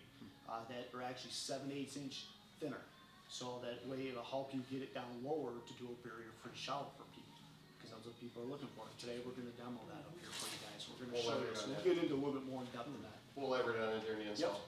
So that talks about our trays there. Down here we also have our niches. We have 4 different sizes. We have a 6 by 12, 12 by 12, 12 by 20 with an adjustable shelf, and a 12 by 28 with an adjustable shelf. So those are the 4 sizes there. Over here we'll talk about some more line drains. I'll kind of do that stuff while Art's troweling over here. But here we have our nice pictures down here. Actually, I brought the line drain in here with us up here. So later, if you guys want to stop up and check it out, here's all the new styles on it. We also have it in the 4-inch, which is nice. The 4-inch ones are heavier. So this one here, they just drop right in. And that versus, if you look right here, that you got the 2 screw heads. We have to take the 2 screws out to take the grate out to clean the drain. And then +2, that on these here, the actual channel right around here is actually 3/16. The new one's about an 1/8 inch. So it's actually a 1/16 inch smaller to make it tighter. Over here, these are just showing you more of the shower components. Here's our Curdy roll. Comes in different sizes. Our Curdy board, which comes in 8 different thicknesses from 3/16 all the way up to 2 inch. There's our Curdy band. We have our pipe seal, our mixing valve seal that we'll show you. And of course, we have our preformed corners, our inside corners and our outside corners ready to go. You flip over on the back. Here is, for the time being, just the new, these are just the polystyrene tray sizes, which are located on the back. And then here's also the sizes of the bench, the curb, and the niches that they come in for you. The other big thing too, guys, I want to mention real quick is that there is the Schluter website, www.schluter.com. So you can go on there, we have our videos, our tips and tricks, there's a lot of all different stuff that's on that website that you guys can use for reference tools and stuff as well. This here is the shower installation handbook. I want you guys to grab this for me, please. This is a great tool. This is awesome here. You guys open this up and you start flipping through this. You turn to page 6 for me. Yep, no, this is just shower. Yep. Page 6 right here. This is great, man. I mean, this is basically, it's like building a puzzle. Everything is labeled for you. Here we have everything numbered. We have the description of what it is. And then up here we have an actual drawing of a shower for you. And it's labeled so you know right where the piece of part goes. So you can put it right in front of you and build a shower. As you kind of flip through this, it goes into all different types of shower assemblies. I mean, we talked about, again, on page 10, how to do heat inside of a shower. We talk about how to do our steam showers in here. As you go through farther into this catalog, we're showing you on page 20 how to put curdy board up. Okay, today we're not going to do curdy board up today. We're going over solid backing. So right here it shows you how to hang it. Use our little fender washer. You guys want to come up later and check it out. These are our new packs of washers and screws that are bigger now, 140 piece packs with them. With these little packs, the little fender washer, it goes every 12 inches. And then you'll use that 1 5/8 screw to screw right into it. All right, now if you're going to put curdy board on the ceiling, we recommend those every 6 inches versus every 12 inches. But it shows you how to do that. Why is that? What's that? Just for more stability, stable on top of the ceiling for you. Here on page 21, these are our niches. We'll show you how to go in. They go in 16 on center studs. We're not going to put one of those in here today, but technically you just take the niche and just flip it upside down, center it between it, just trace around it, and then take your utility knife, notch that part out, and then the actual niche will actually recess in. And you'll see right here in the middle picture here, they take the fender washers, pinch it, and then screw it right in. Now, then what you have to do, because where the board and the niche meet right there, we actually have to put a patch over that. All right? So technically what we always recommend is to go 4 inches above, out, and down, all the way around it. Take a whole piece of curtain and just completely cover it. And then when you get done, go in with a sharp utility blade and just notch out the curtain. That's all you got to do. The inside of our niches, guys, they're already pre-sealed at the factory. So you do not have to put curdy band in there or anything like that. So they're ready to go for you. So as you kind of continue going through it, I'll talk about more of this stuff as arch, crown, and stuff. Here's our bonding flange. The biggest thing with the Schluter shower system is that with our bonding flange, we have no weep holes, which is awesome. So you don't even have to worry about using pea gravel or anything like that. All right? So that talks about how to put the bonding flange in, which we'll show you guys on the demo. Coming on page 24, we're showing the actual line drains and the regular drains. I'm sorry, line drains are on page 26. How to do, like I said, I'm going to kind of talk this arch trial today on things. So I'm just kind of flipping through this real quick for you. On page, let's go to page 20, page 31, real quick for me. These are different types of profiles that are used for inside showers. We have profiles to put in during the installation, or if you get done with doing an installation and you realize the water's still getting out and you want to put a profile in, we have profiles that can go in afterwards as well. As we kind of go through on page 32 right here, this is kind of big. I like to kind of point this one out to you. This is doing a bathtub to wall connection. Well, if you're going to do a tub surround and that, here we're showing you Curdy Fix. How many people in here are familiar with our product called Curdy Fix? Okay? A couple of you guys are, some of you aren't. Curdy Fix is our urethane sealant caulk. All right? It has 600 PSI bonding strength to it. All right? So here, basically, when we designed that product, we actually took the chemical out that melts foam. So you can use it on top to actually use curdy board and put curdy board together and build, like, you could build a house out of curdy board if you want to. All right, with that.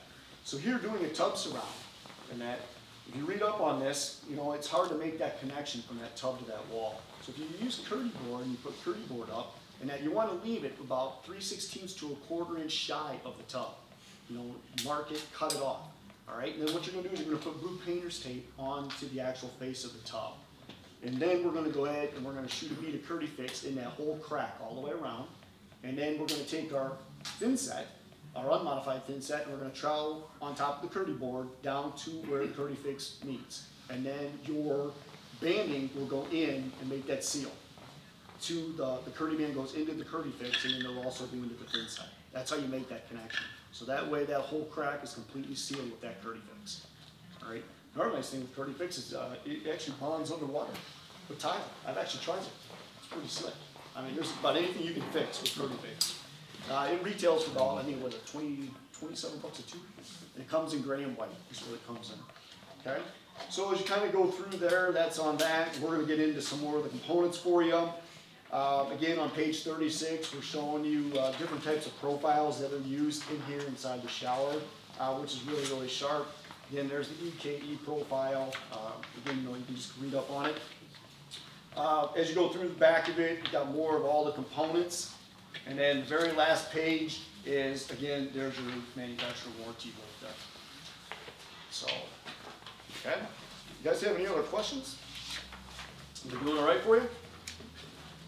All right, so I think what we'll do is we'll go ahead, one last piece of literature that you guys also have in here. This is called the Curdy board, little pamphlet. And if you guys open this up, it just shows you how to do different things, how to build on a Curdy board, which is really, really sharp. One thing I wanted to point out. That bench seat they have on the front page, you have to like have framing member, Nope. framing underneath. Nope, it's all foam on that stuff. 2 inch for the seat, you got your inch for your supports, or you can also use 2 inch for your supports and your 1/2 inch across the face. And then when you go to make it 100% waterproof, where the opens ends are on the actual, like the white part, you got to put a piece of band over that. That's all to it. All right. If you're going to do wall partitions with it, now on page 7 right here, you guys see we actually have a U channel, which is the stiffener that actually just gets thin setted. You just put some thin set on the thing and just slide it right on there. There's your stiffener. Or if you want to use 2 pieces of Curdy board, just thin set them and put them right together for you. And that's all it's to it. Once it's hard, and if you put them on table saw, you can just square it right up. That's all it's to it. It's pretty slick. One of the other big things, we're definitely not going to show you here, but how many of you guys are here familiar with our workshops that we do? Okay, we do over 300 workshops throughout this country per year at no charge for you guys. All right? We want you guys to come and show us what you know. We're going to turn around and show you what we know to make more money in the all right? And what's really cool about that is we offer 2 different types of workshops. We offer a part 1, which is your basic beginner's class. So you're going to learn what Curdy is, Dieter is. All right? With doing that, okay, if you're more than 30 minutes from the hotel, we cover the hotel at no charge for you. We cover all your meals for you. We give you tools for coming to the class. So it's class and hands-on you're going to build. All right? So normally what we're going to do is we're going to bring you in the night before. So that way you can work all during the day and do what you got to do. You can drive to the hotel at 7, 8 o'clock at night, check in, get up. Next morning you're going to do the full breakfast buffet. We do a full lunch buffet. We do a full dinner buffet. Drink tickets to the bar, complimentary on Schluter in the evening. So basically we're wine and dining pretty good. All right. And then during that course, you're going to learn, you're going to build. For the basic 101 class, the second day it's all shower systems. So inside, you'll go to class and you're going to go into the ballroom. You're going to build an entire shower. Now, we also offer our Workshop 2 Advanced class. Okay, that's pretty slick. Basically, that's all hands-on and less class. You're going to go to class for just the first part of the day, and then after that, you're going to build an entire bathroom. You're going to use all Curdy board. You're going to put Dieter heat in. You're going to do barrier-free line drains you're going to put in. Instead of us showing you how to put line drains in the floor, we also show how to build and put a line drain in for a vanity, for a sink. So use our Curdy board to build your sink, and then we show with our ramp how you miter our ramp in 4 sections, put it in, and then put the actual 20-inch line drain in. So there's a lot of different things. And then we're also doing a 3rd one, which is called an elite class, which after you take part 1 and part 2, the elite is where you come, all you're going to do is sit there and watch us do it. And we're going to do steam showers, showers in an hour. We're going to show you a lot of different things. So those are really sharp to look into. All you got to do is go on www.schluter.com, click on education, the entire United States is gonna pull up. So click on whatever state. We are not paying for plane tickets. I had people ask me that, all right? We don't do that. But if you're out in California and you're visiting family out there and you want to attend the 2-day workshop with Schluter's having on out there, we'll cover the 2 nights for you, all right? So it's a pretty slick thing, guys, and again, it's at no charge. So that's pretty good, so I just kind of want to... local you know coming up? What's that? Is there any of those? We do. We have our part 2, our last part 2 for the year is going to be in Independence right here at NBC Suites. As of right now, the whole workshop is completely full, but you can still come. But like I said, I just don't know in the hotel room right now. Get with Art and we can look into it for you if you wanted time. Yeah. So, but normally we do 2. Art and I are doing 2 in Cleveland. We do 2 in Columbus, in Dublin, right there at the NBC Suites. We're on Rockside Road at the NBC Suites, and then we're in Dayton. We just started it last year in Dayton. We did it at the Holiday Inn. I'm not for sure where he's planning on doing the next one this year. But as you go through, guys, we're showing you how you guys can put the Curdy board right over a concrete block on a, spot bonded and all that types of stuff there. All right. So, any questions on the literature or anything I covered? Any of the topics right now? Earlier you said that grout and thin sets are not waterproof. Right. So what makes this system waterproof if you only use a 2-inch band overlap? Very good question. And that stuff. If you look at our Curdy fabric underneath a microscope, and that you'll see it's in a ton of million little different types of weaves of fabric going all different ways. And then when taking another piece of overlapping, it's going to weld itself right together. So that way there's no water it's going to penetrate. Now you can't do this on a job site, but with all the presentations and presenting I do, before I still have it. Because I got a cardboard box this big and that high, and I would fill it to the top with water in it between 8 to 10 hours a day. And I got a little Curdy board boat that floats in it. If I can 100% waterproof and vapor tight a cardboard box, you can put it over and be solid. Make sense? Yeah.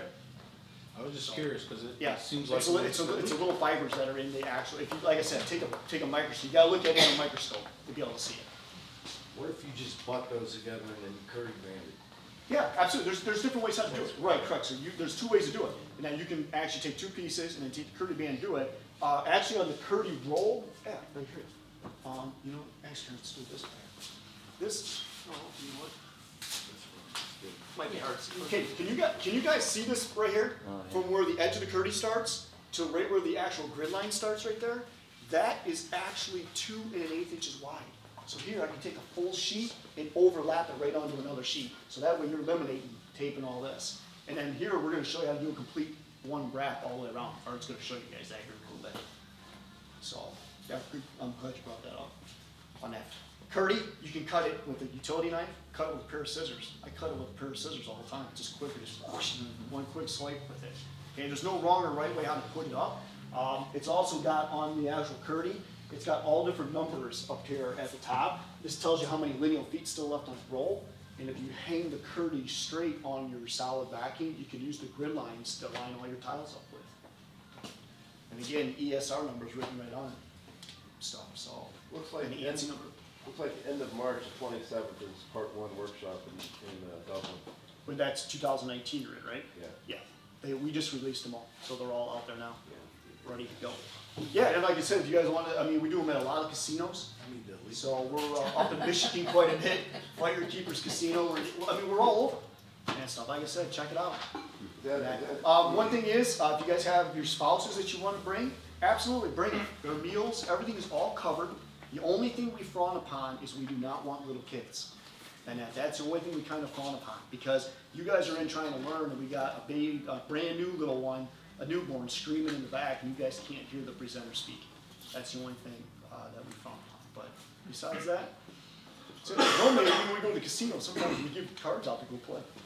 I was just up at Fire Keepers. I was like, oh my God, I didn't realize we're doing all this too. And that stuff. But, yeah, part 1, I guess obviously where you would want to start on the. Yeah. Now here's the thing too, guys. We're talking about part 1. Yeah. For guys in here that have already done Schluter, you guys are used to it. Do you have to take the part 1? Absolutely not. You can go right to part 2. Absolutely. And that stuff with it. But the good thing with part 1 is the instructors get so in depth. They talk about the TCNA, all the issues that are out there, and that what's causing it, and why Schluter's who we are, and what we do to correct that. So that's one of the big things. That's all. But yeah, and again, there is class on it. Eric will speak about it and stuff. So, well, why don't we go ahead and take a 10-minute break? I'll find Porter and wrap him up somewhere, and we'll mix up some thin set for you. Yeah, you know, if you wouldn't go on so many vacations, I'd take you on a trip, but, you know. on vacation all the time, I never go on vacation, every time I schedule a trip, I'm going to.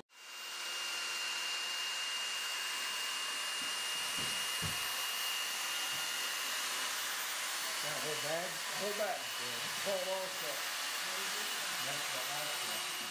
This will be my first time ever installing this particular piece of Curdy. I've installed thousands of feet of the other Curdy, but not particularly this one. So one of the tricks I'm kind of looking at is taking a paper clip, putting that top hole and the roll together. So I'll trowel up the wall, roll it so far, clip it, and hopefully pray that's going to work for me. We'll see how easy it makes it. So that's one of the tricks I'm going to try. So we're going to put this together. My back's going to be for you guys, so David will be able to talk to me as we go along here. So again, this is a great opportunity for Q&A. Any questions you guys thought about during the day here, now's the time to ask them. All right? So we talked about our Curdy earlier. So like Art said, technically what we're going to do right now is what Art's doing. He's lightly dampening the drywall. A couple things here. He's just giving it a good drink to open up the pores of the drywall and to get the dust off of it. You know, any type of dust on a drywall with thin set can be a bond breaker real quick. It's the same thing with tiles on the back. You guys should always be wiping the back of your tiles off dry with a towel to get the kiln release off the back. Because that white powder residue, again, is a bond breaker between. So that's always doing real quick here. Not soaking it, just lightly dampening it. Getting good coverage with it to make sure. I will say this is well water, so it has a funky smell to it. It's not me, I swear. Hey, well water. Hey, now. And yes, guys, again, like I mentioned earlier, you can put our Curdy over any solid backing. So again, this is drywall that we're going over right here. Solid backing being drywall or any kind of cementless board. So Art's got our Curdy trowel, or you can use a 4 by 3/16 V-notch trowel.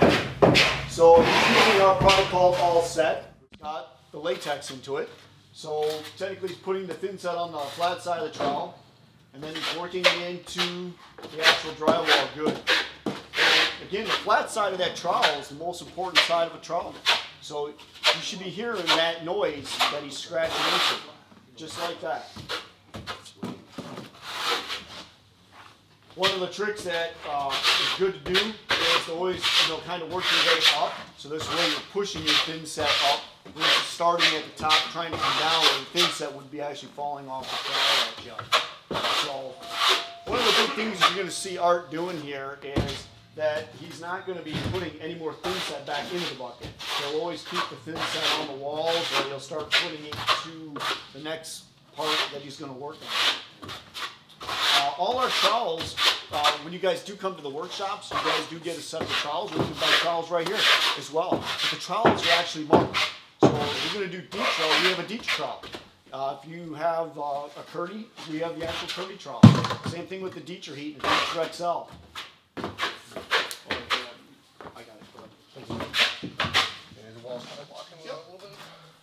So again, guys, this is our first time using this. It did just get released, so you guys can get it. So we want to make sure that we're getting good coverage onto the drywall.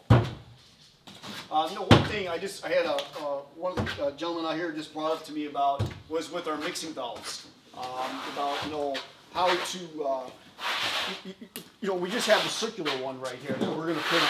But there's different types of mixing valves out there, different types of angles that you guys got to do. And the way how you guys get around that is just to take our Curdy membrane and get it as tight as you can get it, and then take our tube of Curdy Fix and shoot Curdy Fix around it to make that seal right there. That's how you do that. Okay. This here is mixing valve that we sell. This is it here for the circular where you turn your water and water off. There is a wrong way and a right way how to put this piece on. Okay, the 5/8 goes into the hole, and your 3/16 is going to be sticking out. If you put it the other way, and then you go to put the fixture on, it's not going to sit flush. So you'll be able to tell right there. So here, when we mixed our thin set over there, you guys are just going to want to mix it to a good fluid consistency. That's what you want to mix it with. Again, it's all set. It's got latex into it. If you do not use all set, we want you guys to stick with unmodified thin set with any other manufacturers, but make sure it's unmodified.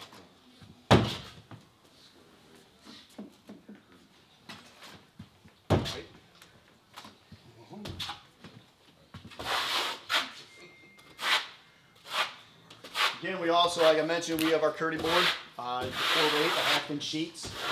You guys can see right here, it's taken Art a little while to be troweling and stuff. Technically, if we had the 4x8, the half-inch sheet of board, screw it, tape it, we're already setting tile, which is a lot quicker and faster. You guys just got to figure out which is faster and quicker for you guys. Earlier we were talking about our Curdy board curves. I went out to the truck and I grabbed it. I wanted to bring this in and show it to you guys while Art's troweling right now. This here is the 38, which is nice. You guys can see it. It's actually wrapped with 5/8 inch Curdy board, and we have the actual 2-inch supports right here inside. These 2-inch supports are designed for knockouts. So if we have to make a cut like right here, this is going to be weak, right? So all I got to do is take a rubber mallet or take my hand if I got a lot of strength and just push it, and it'll actually just come out. Like right here, for example, I actually cut this one down to a 4-inch curve. And this piece here I snapped it out. So all I got to do is put more unmodified thin set on it, slide that piece right in there, lock it, trowel my thin set, drop it in, and it is solid. It's not going anywhere. Okay? You can even drill into it, put shower doors on it. It's going to support all that weight. So that's that right there. Also too on the curves, if you guys need to cut them, you guys can just use a long utility knife to cut it or put them on a table saw and rip it. It's the same thing with using our polystyrene trays. If you go to cut a tray, we always teach at the workshops, kind of like hold the knife like on an angle. So this way as you score it, you're going to put like a taper on it. So this way here, when you go to put it in, it'll allow it to clear through past the wall, but it'll be tight fit up against the wall. Also too with our shower kits, we sell the shower kits. With all the components that are in the box. So you can get a tray, enough Curdy, a polystyrene curb, Curdy band, and some places sell it with the kit and some don't sell it with the kit for the drain kit. Okay, so here we go. So we're going to go ahead, we're going to put it in. And like we were mentioning, I mean there's different ways. We need to do a 2-inch overlap. So the nice thing with this roll is that it's going to allow us having to do a 2-inch overlap. Or come 2 pieces together and tape it together. So Art's just going to kind of lightly tap it, put it in. He'll come back, use the binder clip, clip this, so this way here it stays tight.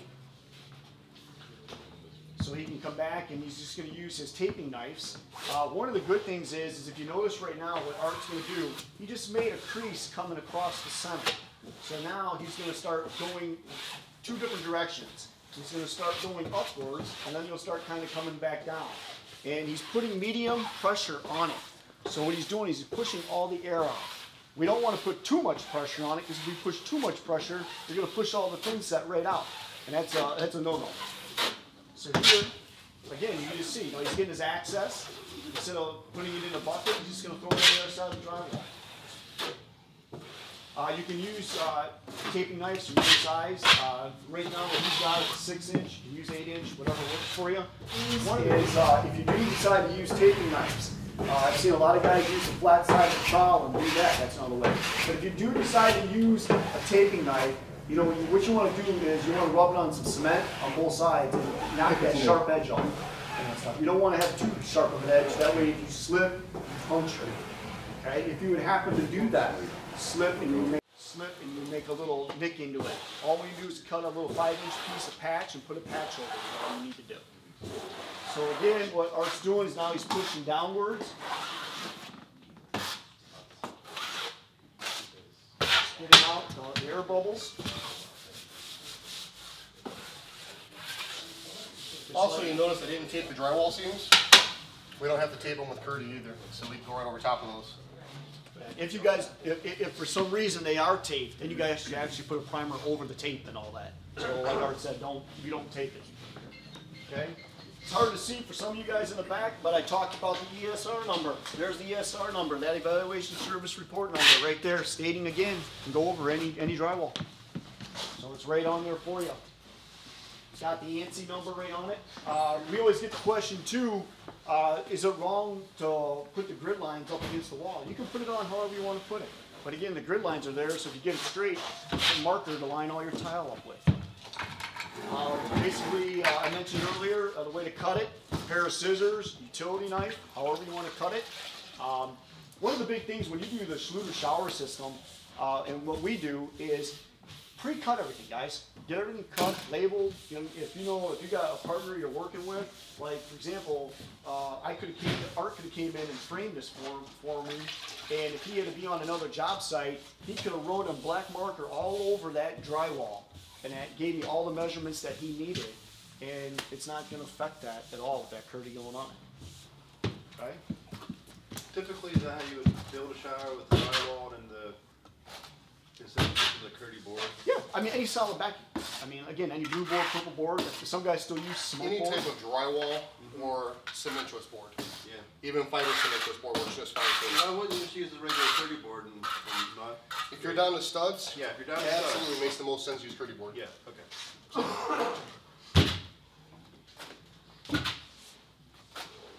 About cost-wise. I don't know. You have to check with. The biggest Yeah. thing is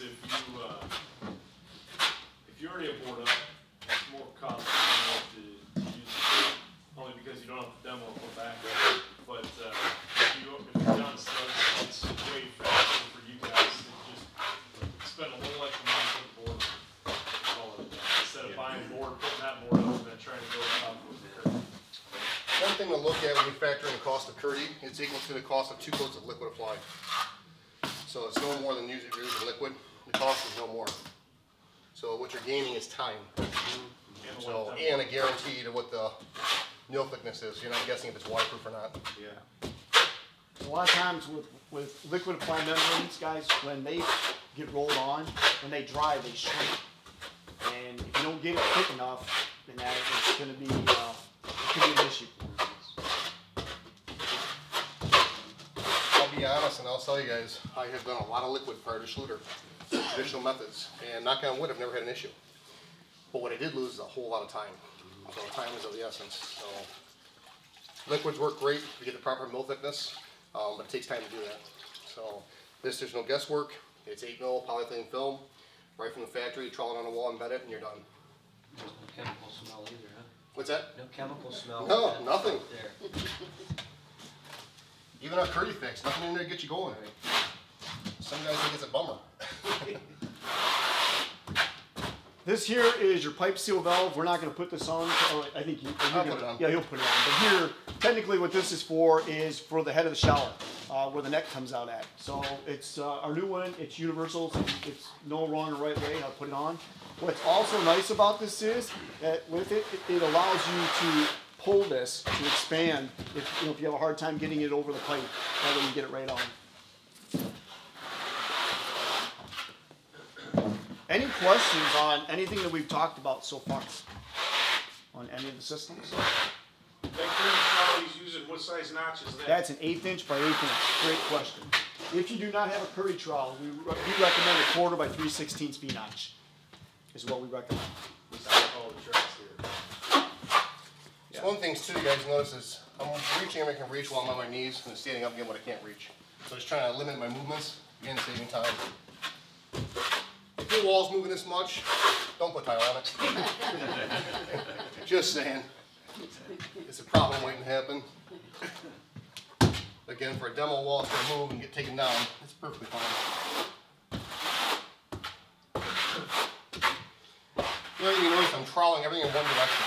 So you can go vertical, horizontal, it's up to you guys. But that helps to evacuate the air out of the membrane. So it makes it a little easier to install it.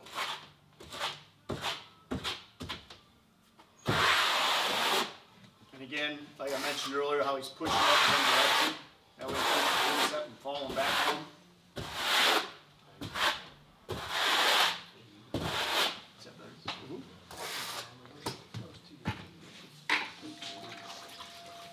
So as of right now, what would you say, Art? How long have you been doing this? About 5 or 6 minutes. About 5-6 minutes. Okay, so now he's going to go ahead and roll that into the other thin set.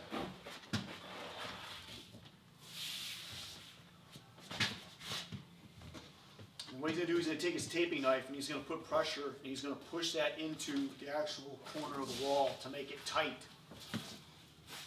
Just like that. And again, I mean, you don't have to use a 6-inch taping knife. You can use the flat side of the trowel and do it. But just to us, it's easier just to be able to do it like that.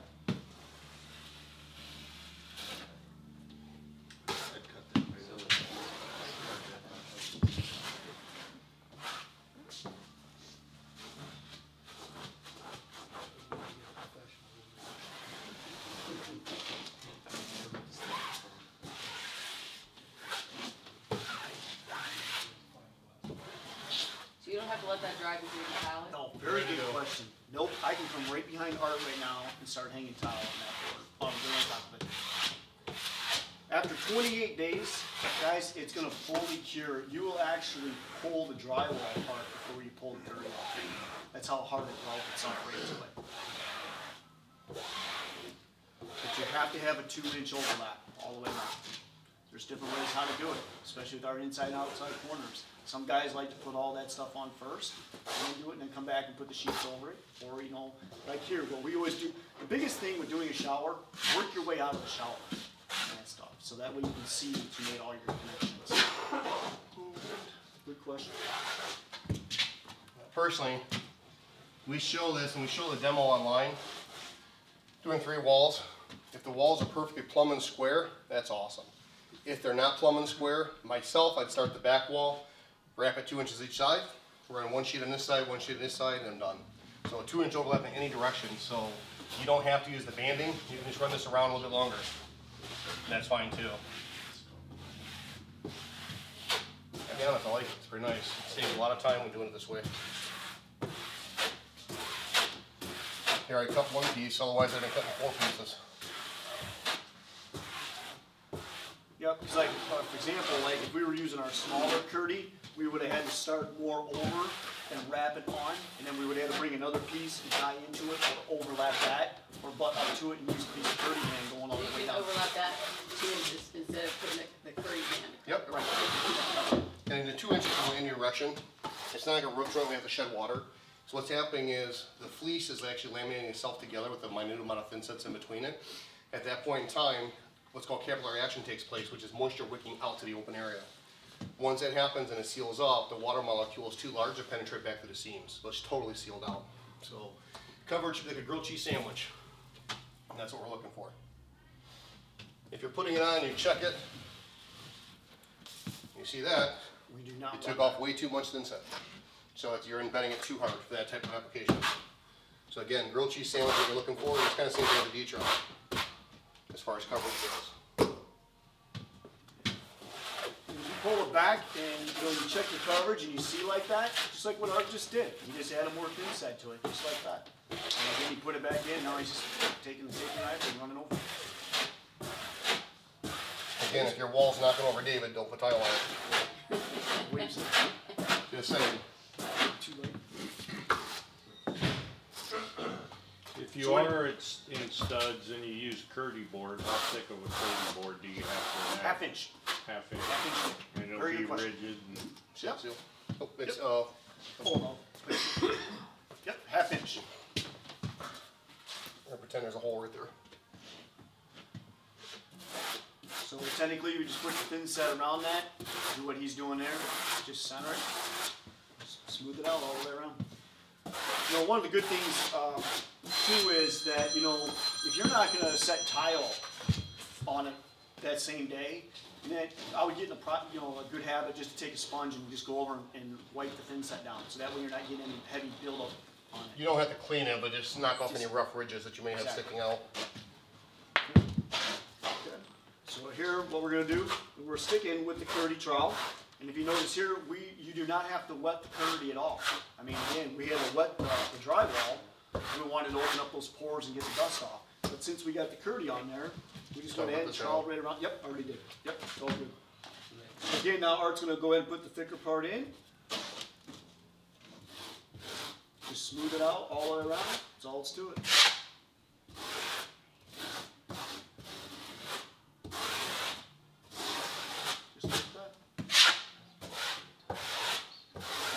So what do you guys think of the new Curdy roll? You guys like that? Art, what'd you think? Better than I thought it was gonna go. I'll be honest. It's a little nervous in front of an audience doing it, but it's all good. Okay. So what we're gonna do here, guys, you know, and when we were talking about the shower components, we were just talking about the polystyrene trays. This right here, what we're gonna set is, this is our new shower tray right here. It already has the Curdy membrane on it, which is another step that is already done for you guys. All right. So this tray right here, it's our TT, which is our thinner tray. So we make them in the 36 by 36, the 38 by 38, and the 48 by 48. This tray thickness is 7/8, so it's actually a thinner tray for you to help with barrier-free. A lot of people are looking to do barrier-free showers. All right. The biggest thing with the Schluter shower system is we are into the water. Troll back there. 4 degrees. To your left, it's outside the wall already. So when it comes to barrier-free, and that, you know, again, we're into the waterproofing. Okay, we're not going to tell you how to cut your joists to drop it, to be able to put a tray in like that. So let's back up on that. So a lot of times, and I just had this conversation the other day, a lady actually seen something in a magazine she wanted to do in her bathroom. Not every homeowner's house is going to be able to have a barrier-free application. So there's a lot of limitations. So in order for something to be barrier-free, no curb, something has to recess, something has to raise. So sometimes you can actually take the floor out, the main floor off the joist, cut it out the size of the shower pan, and you can sister down below with 2x4s glued and screwed to the joist 3/4 of an inch low.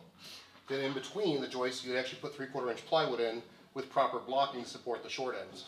Once that's said and done, you bought 3/4 of an inch, which is what we're simulating here. So here's a 3/4 inch subfloor where some of this is recessed and fixed with the joist. We'll put the tray on top, Detra XL, or Detra Heat to bring up the height of the tray. So now we have a barrier-free application. If that's not feasible and you can't do that, sometimes we have ramps that you can use our ramps to make that work as well. So again, not every home is going to be capable of having a barrier-free based on limitations you get into. You get into some that's got I-joist, that's a real big issue. Now I do know that there's a company out there now that's making hangers for this application, so you can actually put the hangers and frame in between. So a lot of limitations you get into, so again, you have to look at the job and assess it as it comes up. I was going to do barrier-free at my house, and we opened the floor up. We had ductwork, we had plumbing, we had electrical. It's like, that's not happening. So, end up with a curb. So curbs can be cut down. I think David showed you guys models. No, so they can be cut down in height, make them lower. But keep in mind when you cut the curb down, you also got to look at the aesthetics on the inside as well as the outside. So if you do a 2-inch outside and you have an 1.5 or inch tray inside, it means you have a little sliver of tile under that curb.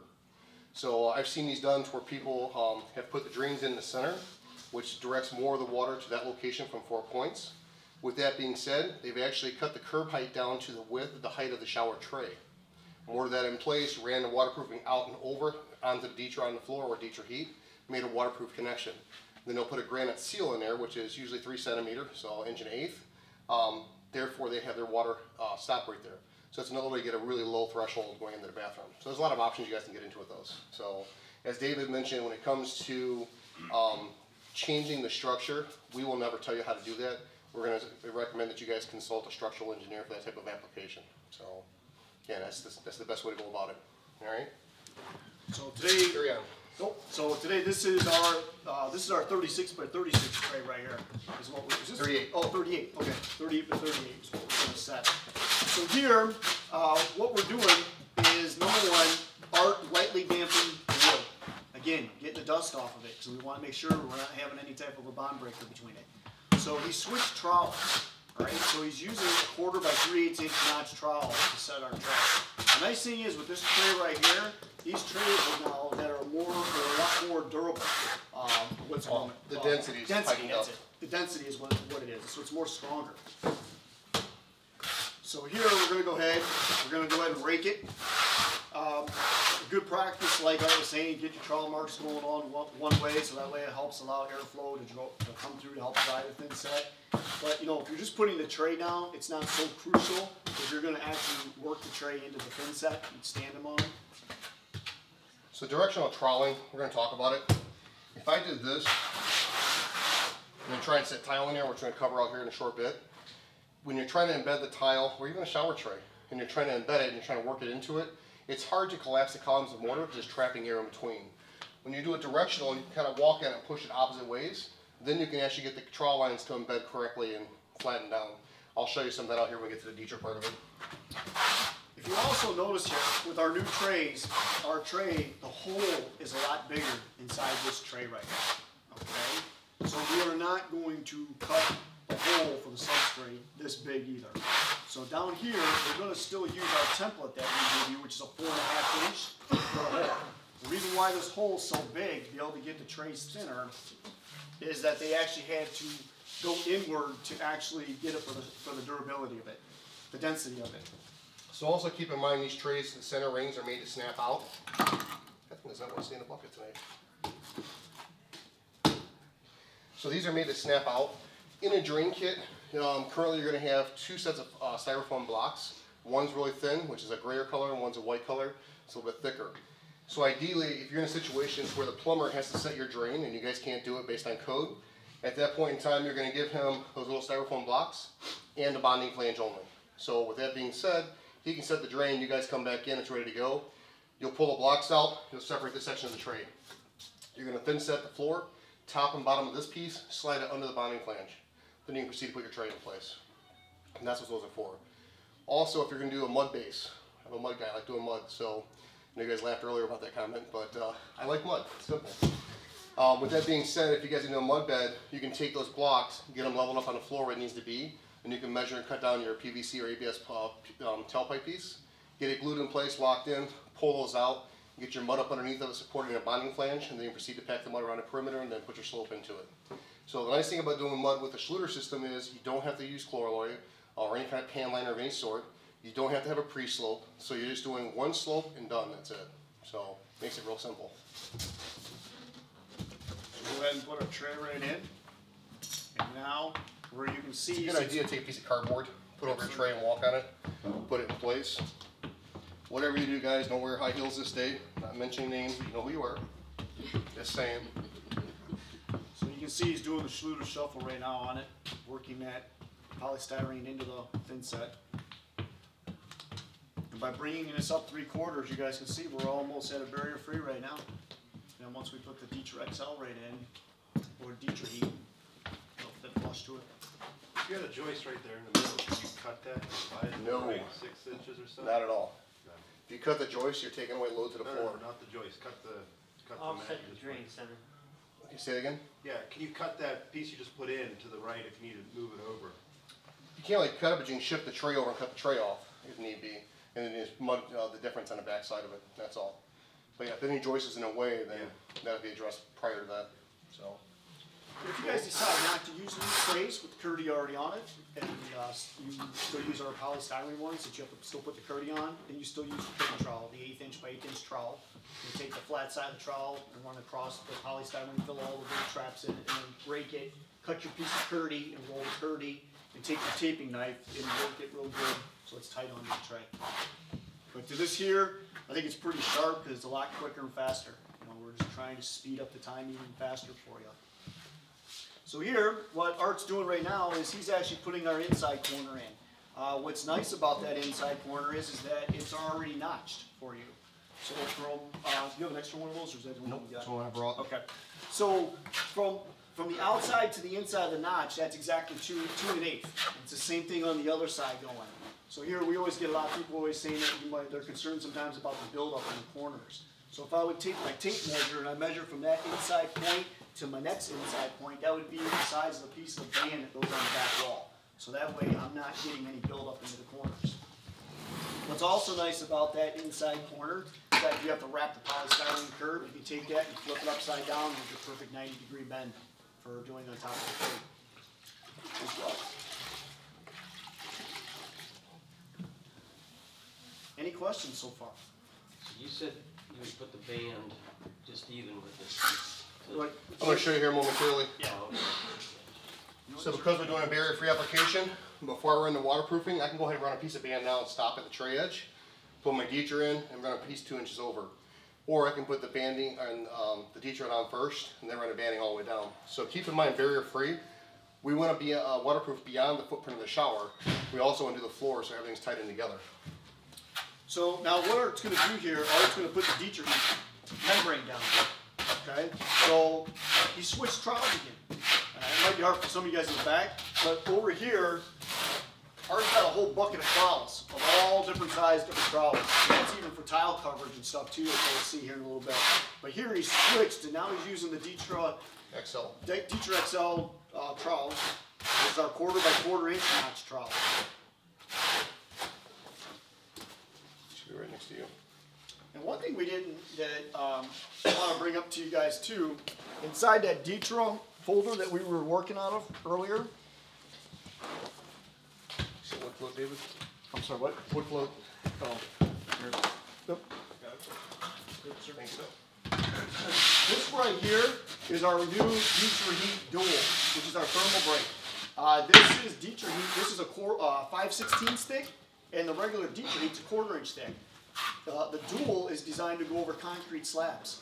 So this way it heats up 70% faster. It's going to keep all your heat up on top, which is going into the slab. And also with the thickness of it, it's the highest for points for sound detonator at 20 points. So the 20 points is achieved on a delta rating, and delta ratings which contribute to sound on a job site. So if you get into like a high rise, such as like a apartment complex or a condo complex or a townhome complex, and you have to hit certain sound decibels for the floor for transfer. So 20 on it, just a product alone, is really high setting on that. So to achieve that was pretty good. So now another thing that Art just did, which you guys probably, I don't know if you guys picked up on, he's going back and he's banding. So all of a sudden he switched back to the Curdy trowel. So now he's back to the 1/8 inch by 1/8 inch trowel. Because if you start putting too much thin set on there, it's going to be hard to work with. With our Curdy band, the Curdy band's 4 mils, like I mentioned. Here, when you take it and it's 5 inches wide, so if you fold it in half and put a crease into it, that way you're going to get your 2 inches going each way. So he actually put the crease up against the wall, and he took his taping knife, pushed it into the crack, and now he's just smoothing it out. Normally you start about halfway and go one way, halfway the other way, and the same thing on the bottom. So if you were going to be using the Curdy board, the 1/2 inch stick, would you still put that up first and then put the base in, or would you put the base in and put the... No, I put the Curdy board in first and then put the base. Because you want to make sure the Curdy board's all the way and screwed in tight into the studs.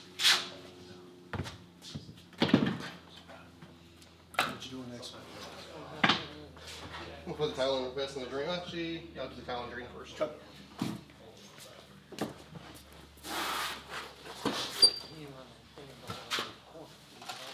So we're going to pretend my plumber has access to this down below, so he can come into it later. Here, this is our bonding flange right here, guys. Like I mentioned, it comes in ABS, which is what I got in my hands, and then we got a PVC as well. It does come with the extension on it for your pipe, but we just have it cut off to do the demo, so it drops in and doesn't hit the floor for us, okay? But again, here, there's no weep holes in it, which is nice. All right, so what Art's doing is he just took thin set, and he actually put the thin set all inside. We have to make sure you do that. We got to make sure that we get full support underneath this bonding flange. You'll be amazed that sometimes we see people just drop them in. All right? So if you guys have access to plumbing below and they're going to connect it later, great. If not, and you have to do it during the installation, drop this in before the mortar.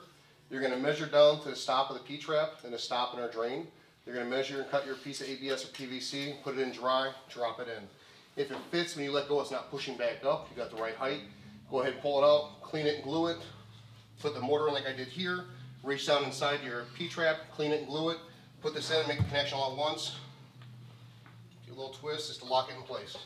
That's all there is to it. And you guys can see how the thin set came up through the traps. The trap is the strongest shape out of all the shapes. So by going forward, backward, when we turn it, it's going to get it into a tighter locking position.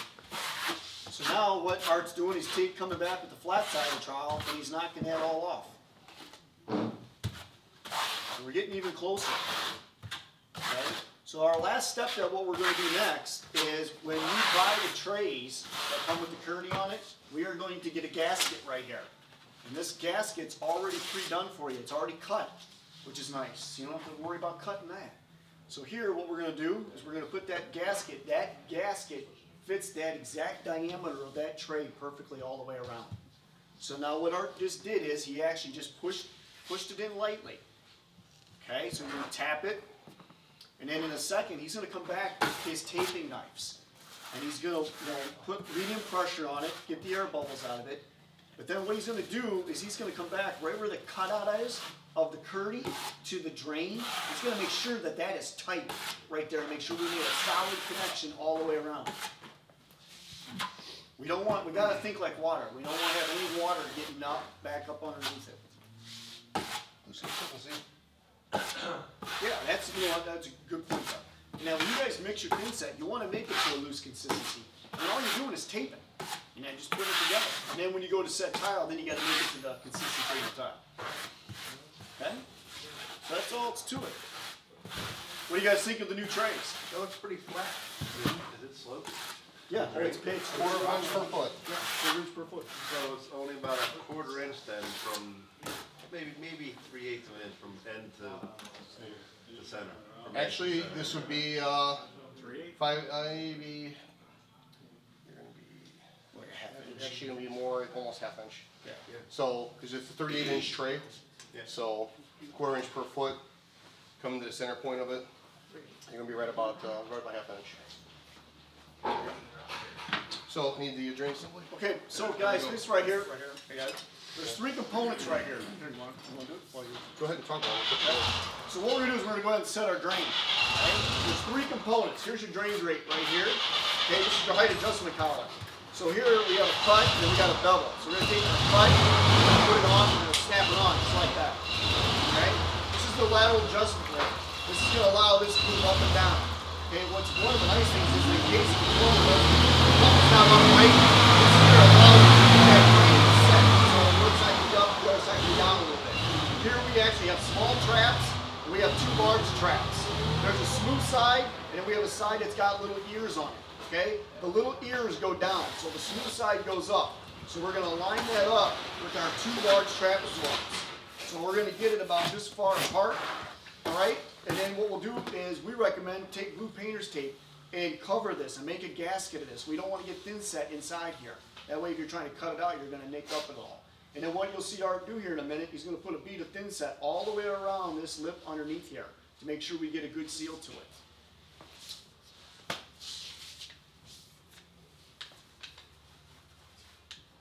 Any questions on that?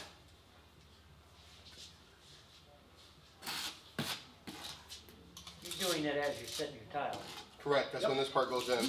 That piece goes in as you're setting your tile. Correct. Your floor. So I would actually, if I was doing this on a full tile installation, I would actually drop this in place, dry lay everything, start picking up, work my way out and mud it as I go. But if you don't get support into this, then you're gonna have movement at the drain location. So there's no gluing of that into the drain or the... No, this is all locked in with mortar. It's all locked in with thin set. Mortar and then the trapezoids, which is locking it all together. So, as David mentioned, when Mr. Schluter was trying to find a way to anchor this in mortar, what would have the best holding power, when he looked at all the different geometrical shapes, he found that the alternating trapezoid, on the other direction, would actually give it a really good strong hold in locking in both forwards and Similar backwards. to a dovetail. So, very similar to a dovetail. Whoever said that? Yeah. So we got on the next lip down here, you can see how Art put a ton of thin set in there. Well, not tons, enough to fill What size of notch did you use, Art? quarter. Okay. What size of notch trowel do you guys usually use to set mosaics? Yeah, honestly, what size do you guys use? An 1/8 inch by 1/8 inch trowel? We're using a 1/4 by 1/4 inch notch trowel to set mosaics. So we want almost an 85% coverage to the back of the Let's talk about that. So, Yep. in a wet environment, you need at least 95% transfer of mortar to tile to floor. In a dry environment, you need 80% transfer. That's per TCNA standards. With that being said, when you're embedding tile, a lot of people try and use an 1/8 by 1/8 notch trowel because they don't want to squeeze out the joints. The problem is if you're not getting transfer to the back of the tile, it's not getting embedded and the water is going to wick into it and eventually it's going to have something pop because there's open rib structures underneath that's not bonded. So again, it's extremely important to get at least 95% or better transfer of mortar to tile to substrate in any kind of shower, so, or any other kind of wet application. So by taking a 1/4 by 1/4, we can trowel it out here, comb in one direction, we'll flatten the ridge line down, and that'll allow us to put it in place without getting too much squeeze out through the joints. And whatever you do, if you have thin set squeezing out, remember the conversation earlier with the heat mat and the utility knife? Not a good thing for helping you do the next day. So I've seen that actually happen. You pull up the tile and there's 2-inch cutouts of 30.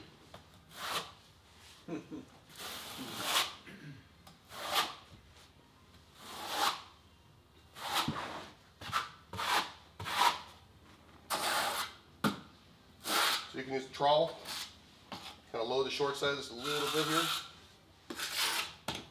It's not much thin We side just at float all. it off and back drag it. All he's doing is knocking those ridge marks down.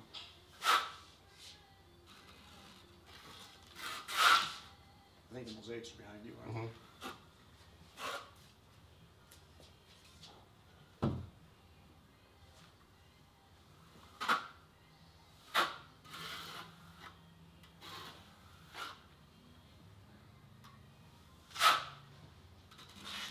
Like Bart said, when you guys go to put the mosaics in, you might get a little usage through it, and then you can get it out. But the majority of it, you won't. And it'll be solid. It'll be fully embedded.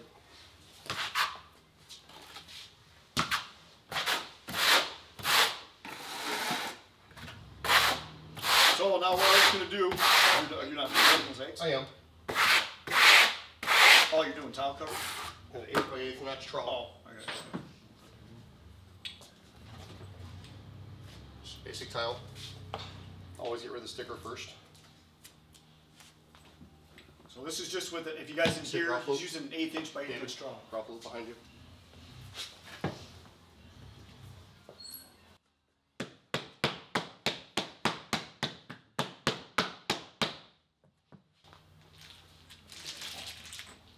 I'm gonna take it. So Actually, pretty decent on that floor.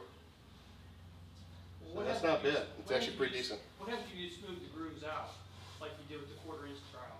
If you didn't take them out, No, if you smooth out the grooves. you're just laying it with the over so you get a 1/8 good bond coat to embed this into. No, no, I mean with the 1/8 inch trowel, if you would have smoothed it out, like you did with the. This one, if I smooth it out, I wouldn't get nowhere near this coverage on the back. It's flattening it down even more.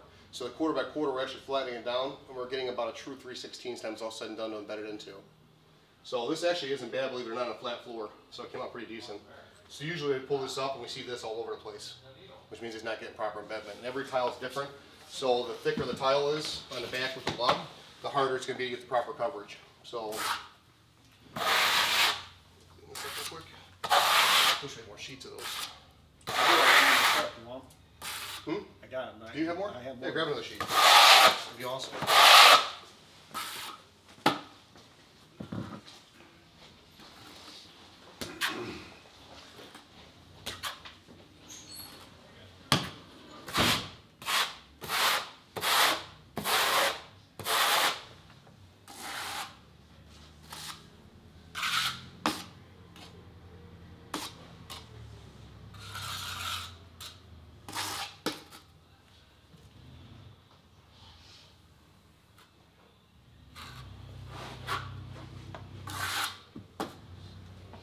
So bring another sheet in, we'll knock that one in, see the difference in coverage.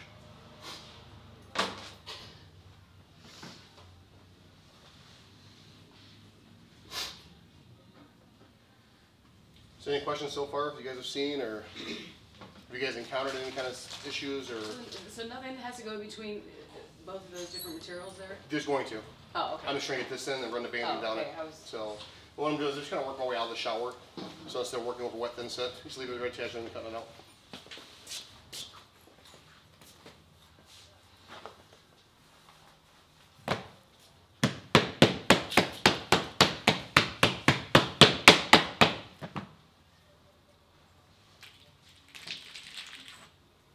So you can see there's actually quite a bit of difference in coverage there. Pick that one up, David.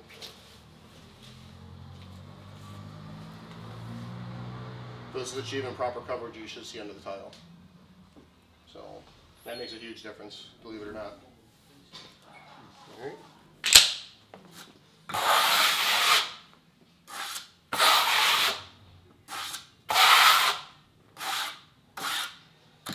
So with that being said, drop this one over so we form it's coming apart.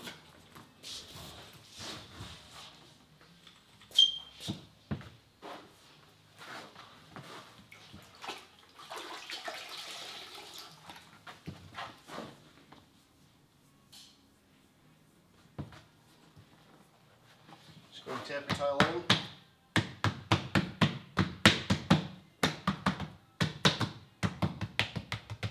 you can control the squeeze out because you can see it coming up in the tile. So you can see your embedment. Once you're getting some squeeze out up in there, you know you're getting the back transferred in because it's being compressed. So once it's done the drain, you want to just recess it down a hair below or flush with the tile. And rocking motion works out pretty good. You can take the back of your utility knife and you can do one of these. Totally up to you how you guys want to do it, as long as you get it embedded correctly. At this point in time, you want to make sure you clean it out really good, so you don't want to come the next day and start trying to clean it up.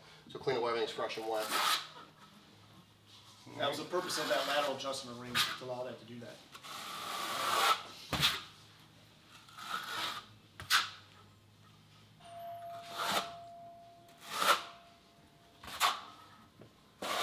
Any questions? The tile didn't go under the drain. No, the drain grate went below that. It just went down just a little bit. I think we were saying, like, the nice thing is by putting a blue gasket on it, to tape all that, just leave the tape alone. Let it all set up and then come back to it. So at least this way it keeps the thin set from going into it as well. So now what we're going to do is we're going to go ahead and continue with our Dietrich heat out here real quick. Get the Dietrich heat put in. And we're going to do some tile coverage for you guys. Show you some different size tiles, put on different size notch tiles. I'm going to finish the banding too. Yep. So what Art's doing here now, again, he went back to the quarter by quarter inch trowel. Lightly dampen the wood, taking the flat side, then he's burning that thin set in. You guys want to hear that scratching sound. That way we know we're going to get good coverage with it. Now, if you were to do a curb, like, where would you put the curb in right now? After you put your mat in, like, make sure everybody's working for the curb. Yeah, that would be right. You just mortar that down. Yeah, instead of curbing. Yeah. Yep. Absolutely. Yep. And then if you had another curve coming this way, right. We had a curve coming this way, right. Our outside corner, you got an outside corner right there? I didn't bring any of them because I didn't. With our outside use corner, for 'em. if you guys take that outside corner and you flip it upside down, there is your perfect corner going inside. And all you gotta do is drop an inside corner inside, and put a little piece of band over the top. That's all it's to it.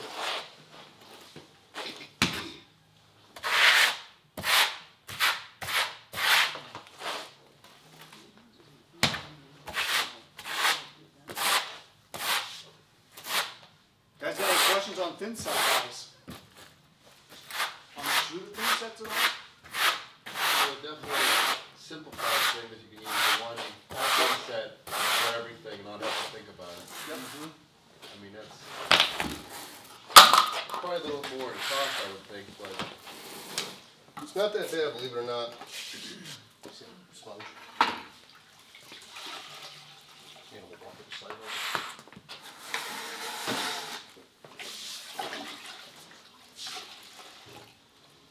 So again, I could have banded that inside, but I decided to wait to put the membrane down. Just band it all the way down the whole thing and be done with it.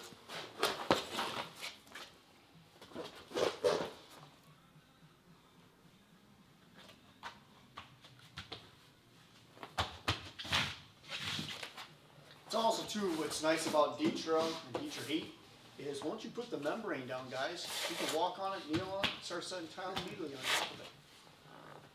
Which is big.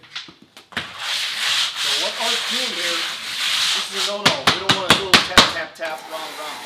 All right? What we're going to do here is we're going to show you. So when we go to lift it, you can see hardly that's the type of coverage we don't want to be seeing. You need to see at least 90% transfer on this particular back or better. So what he's going to do is he's laying his weight in. Again, we're working the fleece in. Or Schluter makes a roller as well that holds a 50-pound bag of inside if you want to roll it. That way you're not underneath. Which is nice. So he's really working that in real good. Just like that. One of the nice things too is that he's using a wood float. Alright, you could use a rubber float. Yep. He could use a rubber float, but rubber gives. At least wood is not going to give. So this way he can lay all his weight into it and he's putting it into it. Now these things you get going, they tend to catch and flip up on your wrist, so it makes it a little bit harder to do. You can use it. But earlier somebody asked a question about skimming the mat. If you're going to skim the mat, I'll show you shortly, but ground flow is the best way to skim it because it gets it really tight. So when I get done banding, we'll talk about that.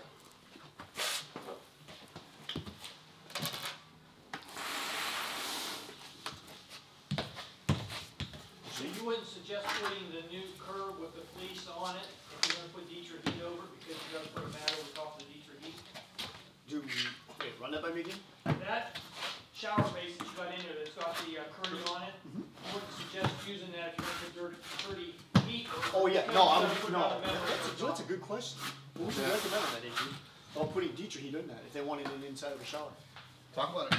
Page 10. And that, so, yeah, it page on our polystyrene trays, it's in there, but not on the new trays. So you just go ahead and Yeah, get the old one. get the old one for right now, yeah.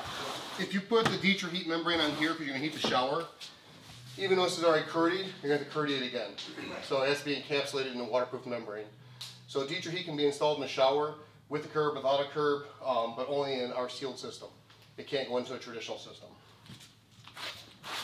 And again, it's on page 10 in So that you shower. can still go ahead and use that fan and still go ahead, Dietrich, and then put a membrane curdy over top of it. Yeah, right. I guess the Dietrich question- heat, not Dietrich. I Dietrich guess heat. the other question Yes, is, yeah. are those new pans gonna be the only option moving forward? Are all the pans gonna have the that- material on top of them? That's the real, That's a good question right now, I'm not for sure. that's What's the real that? question. Are they gonna be all And you're going saying to the this? density of that Eventually, pan is yes. better than the previous one? Because that was one drawback to the other previous pans. You had to be careful because they were not dense. Yeah. And you even so much as put a gallon of paint on it and you set it down the wrong way, you would divot it. So You the know old what I mean? trays were 47 PSI in a raw state, but once you tile them with a 2x2 tile, it increased to 300 PSI and it's virtually incompressible. Right, I've and actually got pictures of my I knew they were robot fine trouble with wouldn't tiles. go nowhere. In between, that in between time when you're doing Right. some other things, if you so much as drop So it's gonna. Right. a 6-inch knife, Even with these ones, we're still going to recommend use a piece of cardboard and kneel on and work off of it. I'm using these Pro Knees, which have a flat platform to them. I saw that. So they're pretty stable and solid on the floor. 'Cause my knee If I pads was would doing bend. this as Mrs. my Smith's knee home, pads would dent it constantly. Yep. You know what I mean? I'd have to stay off, I'd have to put cardboard, or I even got to where I was putting 3-inch piece of Yeah. plywood down. even with these knee pads, if I was in Mrs. Smith's home and this was actually a job site, not a demo like I'm doing today, I would still put a piece of masonite or something cardboard or something down to work off of. So again, it's protecting the trade. Yeah. But eventually, over time, we'll all have the curve, they'll all be like this. That's what I figured. They're gonna be phased out in the Until- old style. They're all Exactly. Until the gonna have the inventory's dirty gone. on it already. So the whole thing is about time. Trying to, show you how you can get the job done faster with better warranties and be guaranteed waterproof and vapor tight without any kind of questions. It makes it real simple.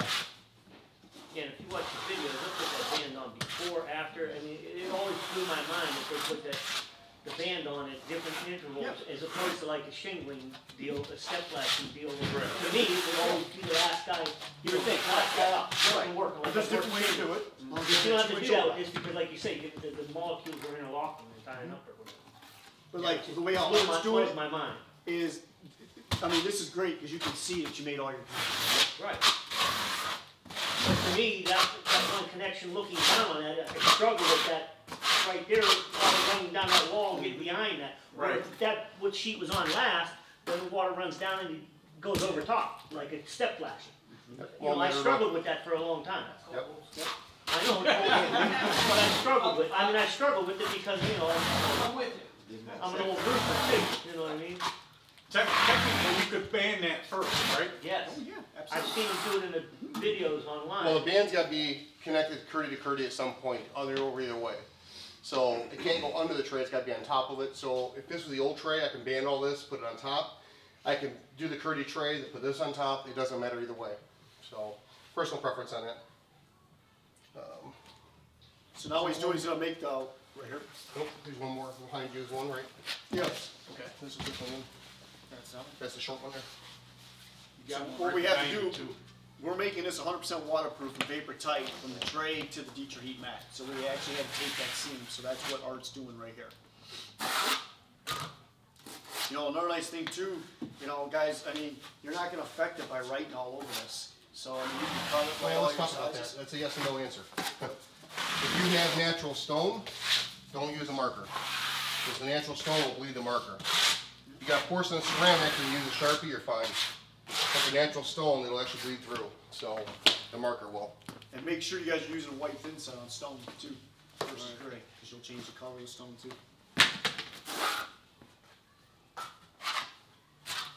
Is there a preference on the curtain board, first before the tray, put the tray on, and then curdy board over? I put the curdy board up first. Get the curdy board first up. Always. Absolutely, because I would get that tray tight up front, and then when you make your band.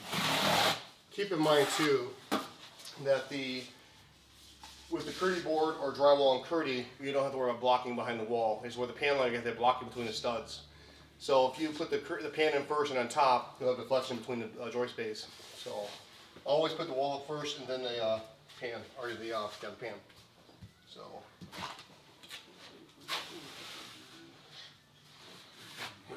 So if that thin set's not waterproof, how is that a waterproof joint you're making right now? It's the fleece connection, and here you got the dovetails locking the mortar into it. It can't penetrate back through it. We've actually flood tested this thing time and time and time again.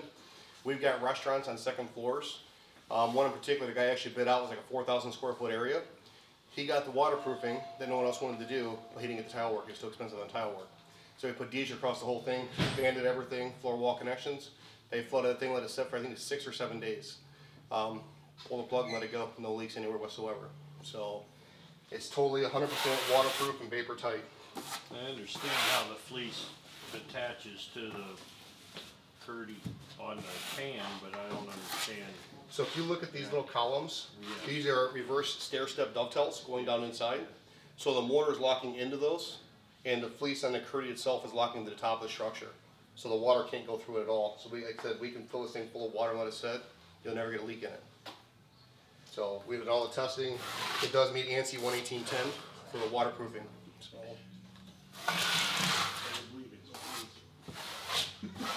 All right. So now for the equipment in the shower, we're waterproof. We're vapor tight completely. So anytime you do barrier free, it's always a good idea to go beyond the footprint of the shower to make sure everything's tied in with waterproofing. If you don't, and you leave the seam set or you don't run the banding down past it, there's a potential for water getting outside the shower, you know it's going to go beyond it. Well, if it gets between the tile and the baseboard and the wall, eventually something's going to rot out. So or leak down below. So to make sure you go down the whole footprint of the bathroom. If they're putting wood trim in there, just tell the carpenters, hey, we'll put the trim in, kind of keep the nails up a little bit. If you're putting shoe on, there's not much more you can do. Explain to them as he gets closer to the shower, maybe use silicone behind the shoe, as opposed to nails, so you don't penetrate the waterproofing. So this seam would also get banded, but before I do that, I'm going to do some coverage with some tile and just show it. I think you guys can get that idea over here with all the banding, so I'll probably leave this one off, to be honest with you. So I'm going to do some coverage on tile, talking about different trowel sizes. So 12 by 12s, 12 by 24s, 16 by 16s. See what size trowels you guys are using and talk about back buttering and all that stuff. So I'll do it now. There's 16s back there, David.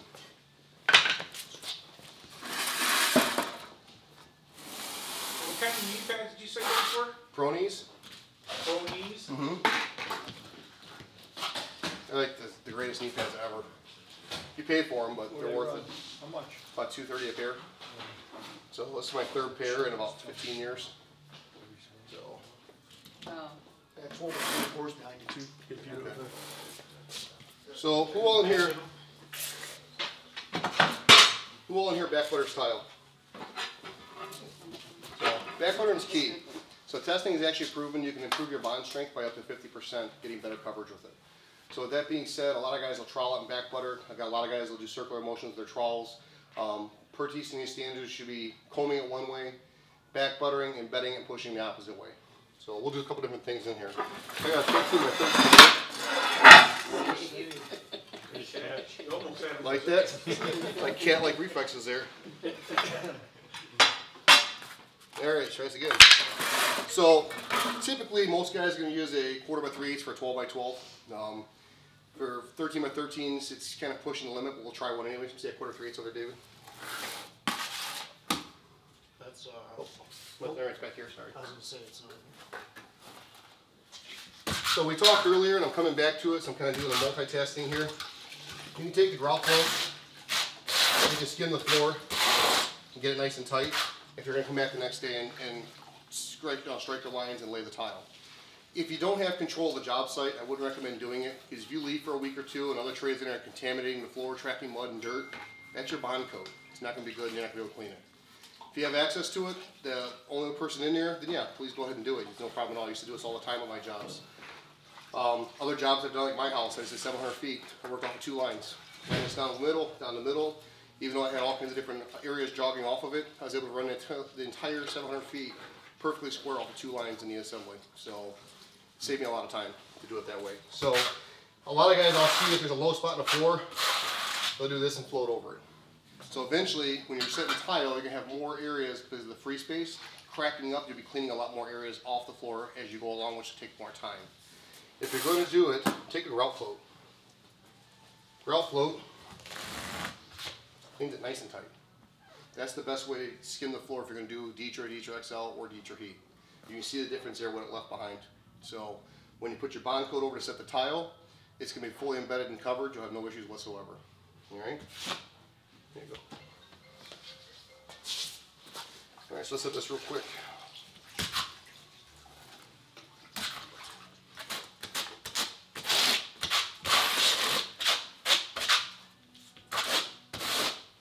Again, one of the things too, I see a lot of guys doing this, they're trowels, and they're knocking the ridges down where it's not getting the proper size. So I'm trying to keep that trowel up so that you can get the proper trowel sizes. So let's take one here, it's not back cluttered, let's embed it.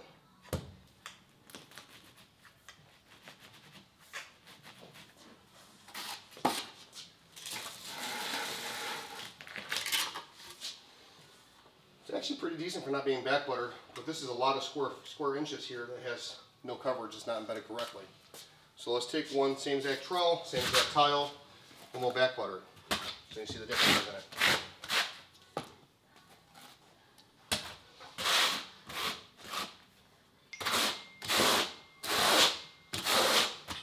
What do you got, 1/4 by 3/8 right now? 1/4 3/8 on a 13 by 13. And that's a deep lug too, so.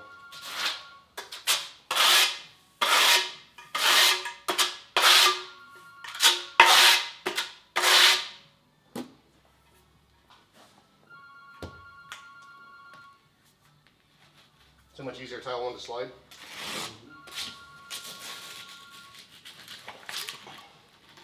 Now the difference in coverage when you hold the 2 up. So back buttering makes a tremendous difference in the coverage of tile. So I would say it's honestly probably close to 100%. That over there is probably about 65, 70. Do you guys agree? All right, so let's move on to a bigger tile. So 12 by 24. yeah, it's for 12 by 24. What would you guys use for 12 by 24? 1/4 3/8, half by half, 3/4. 1/4 3/8. How many of those we got? 3. Okay. One of the big things, guys, the net on the back right here, this is that powder residue, the kiln that's on the back. That should be wiped out with the towel, the bond breaker. So if I would actually take this right now, rub it across the black, it'd be wet. All right? Show us, David. Yeah, that's all right. Here. I don't believe you. So I got a gray shirt on, so let's see what we get. It's actually not bad. That's not bad. Pretty decent. So some of you guys said you back butter, some said you don't. So let's see what it looks like unback buttered. 12 by 24.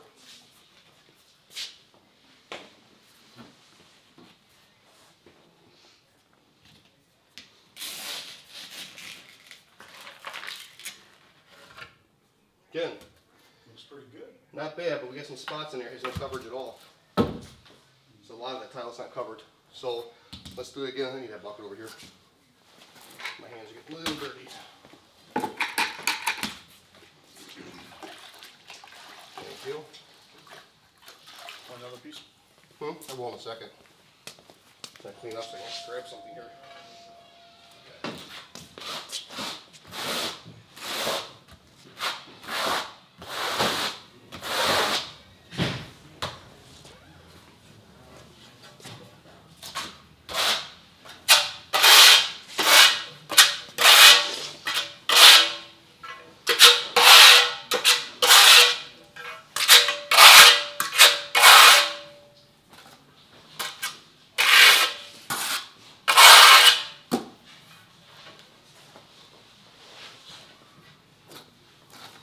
Swipe going too far. So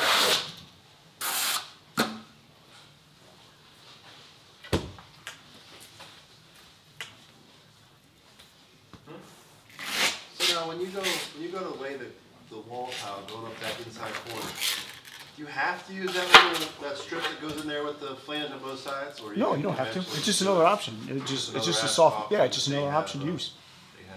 Yep. So you can see the coverage is night and day difference. And this is actually mirrored right here in the floor as well.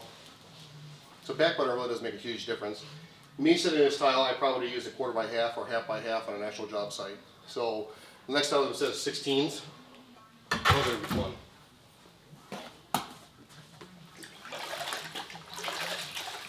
More You 16. said you would use 1/4 by half or half? I would use a 1/4 by half. So the reason being is it's narrower and deeper. So the narrower and deeper, taller log, when I collapse it, gives me more contact. The 1/2 by half spreads it apart a little bit further, and it makes it harder to get the contact to it.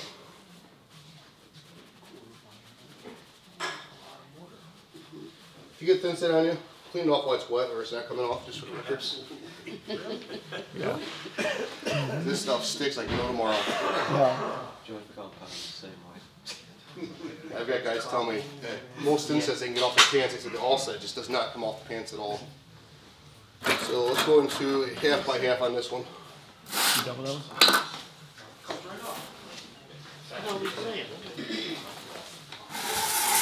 And two, keep in mind too, I'm also working with a looser mix of thin set. You wouldn't typically set tile with thin set that's loose.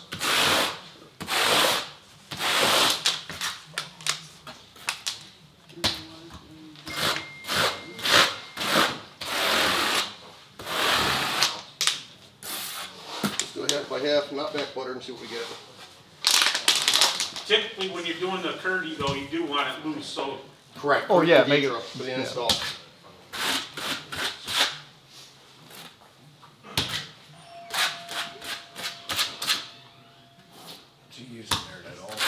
Yep, all set. That's what we're using. A good 3 to 4 hours out of the bucket. You don't want to go nothing more than 4 hours a bucket. Just seem like Yeah. flaky on me, like it's chalky on me.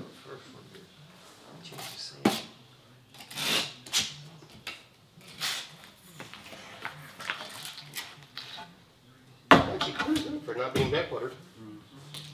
Not bad at all. Wouldn't that affect that the mortar's wet too? It is. It helps out tremendously. That's gonna make a big difference. What I always did on job sites, You know, I always took different trowels with the tile, see what gave me the best cover. Need one more of these, David? One more. Decent coverage. I'll get a little bit more powder on the back of it.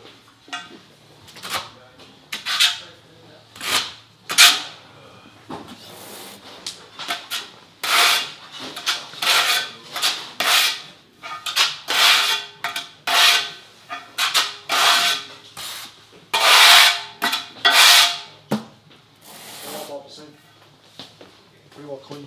Let me show which one's the top of the one. I mean, realistically, I'm not gonna wipe every tile off.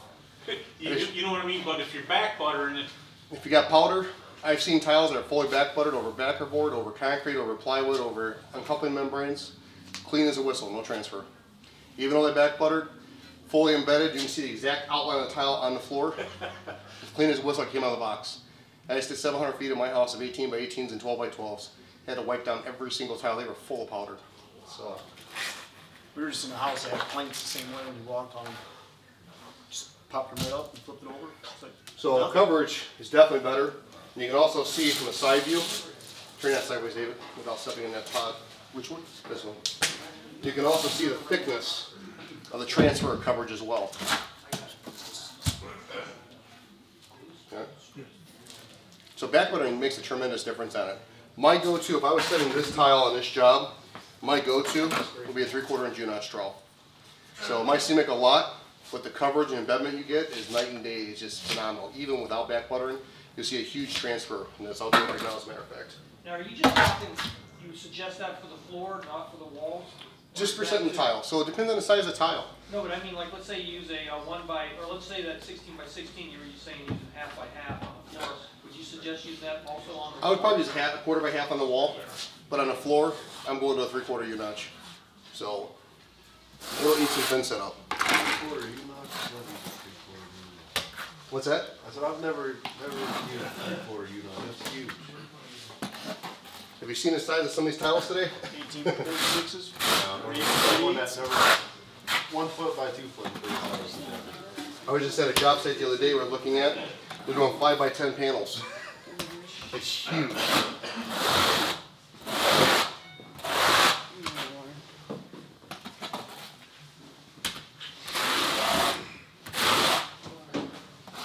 I was on another job site with an architect up in Toledo. You get about 6,000 feet going down, 18 by 36 porcelains. These are monsters. We'll do it knife by cutters to see how good the U-notch will get it.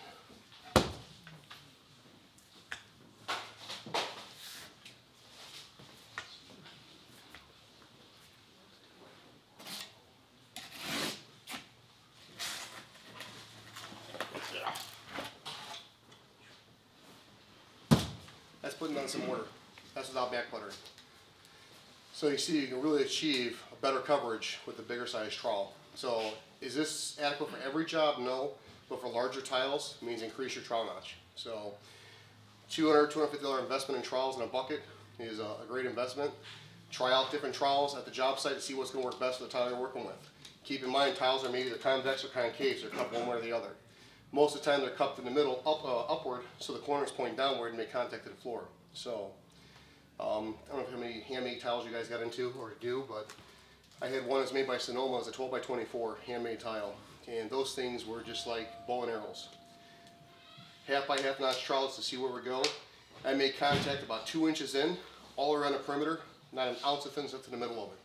So I had to really get a large and heavy tile thin set. It was actually on a wall, believe it or not, too. So I had to actually back butter the entire back of that with a trowel and make contact to every single tile, pull them off and check them for coverage and make sure they're going to stay up there. So I can use the outline of the perimeter as my guide, then go to the middle, comb it back out, comb the back of the tile in those areas, put it to the wall and check my coverage. So again, every tile is going to be different that you install. So it's always a good idea to check coverage first. Even during the installation, as you guys are going along, check coverage again. So make sure nothing's happening to the floor. Per industry standards, you should have a 1/4 inch per every 10 feet. You should have no more than a 1/4 inch deviation. That's for a porcelain ceramic tile. Natural stone is 1/8 of an inch in 10 lineal foot.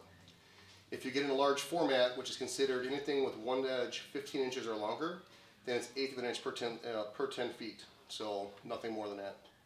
So that doesn't mean let's level on top of the floor, flatten it out. It means you should really flatten the substrate before putting down, whether it be uncoupling or a backer board, or if you're doing plywood, whatever it may be. You want to flatten the floor first before you start putting tile in place. So, all right. I think that's pretty much all we have for you guys today. So hopefully you guys found this educational. Hope you guys learned a lot from it. Our cards are over there. So make sure you grab our cards. If you guys have questions, give us a call. If you guys call us and we don't answer, as soon as we free up, we'll call you right back. It's like right now during this whole demonstration, my phone's buzzed about 8 times. So as soon as I get to the truck, all the way home for the next hour and a half, will be nothing but phone calls. So, but literature's here, guys, to take with you. Like I said, if you guys have someone at the office who might need some literature, grab another set, take it with you. If you guys need an extra hat, please feel free to grab one and take it with you as well. And then when you go over that way to see David, and shirts over if you guys want some shirts. All right. Thanks for coming out, guys. We appreciate it. Thank you. Good night. Pleasure meeting you. You too.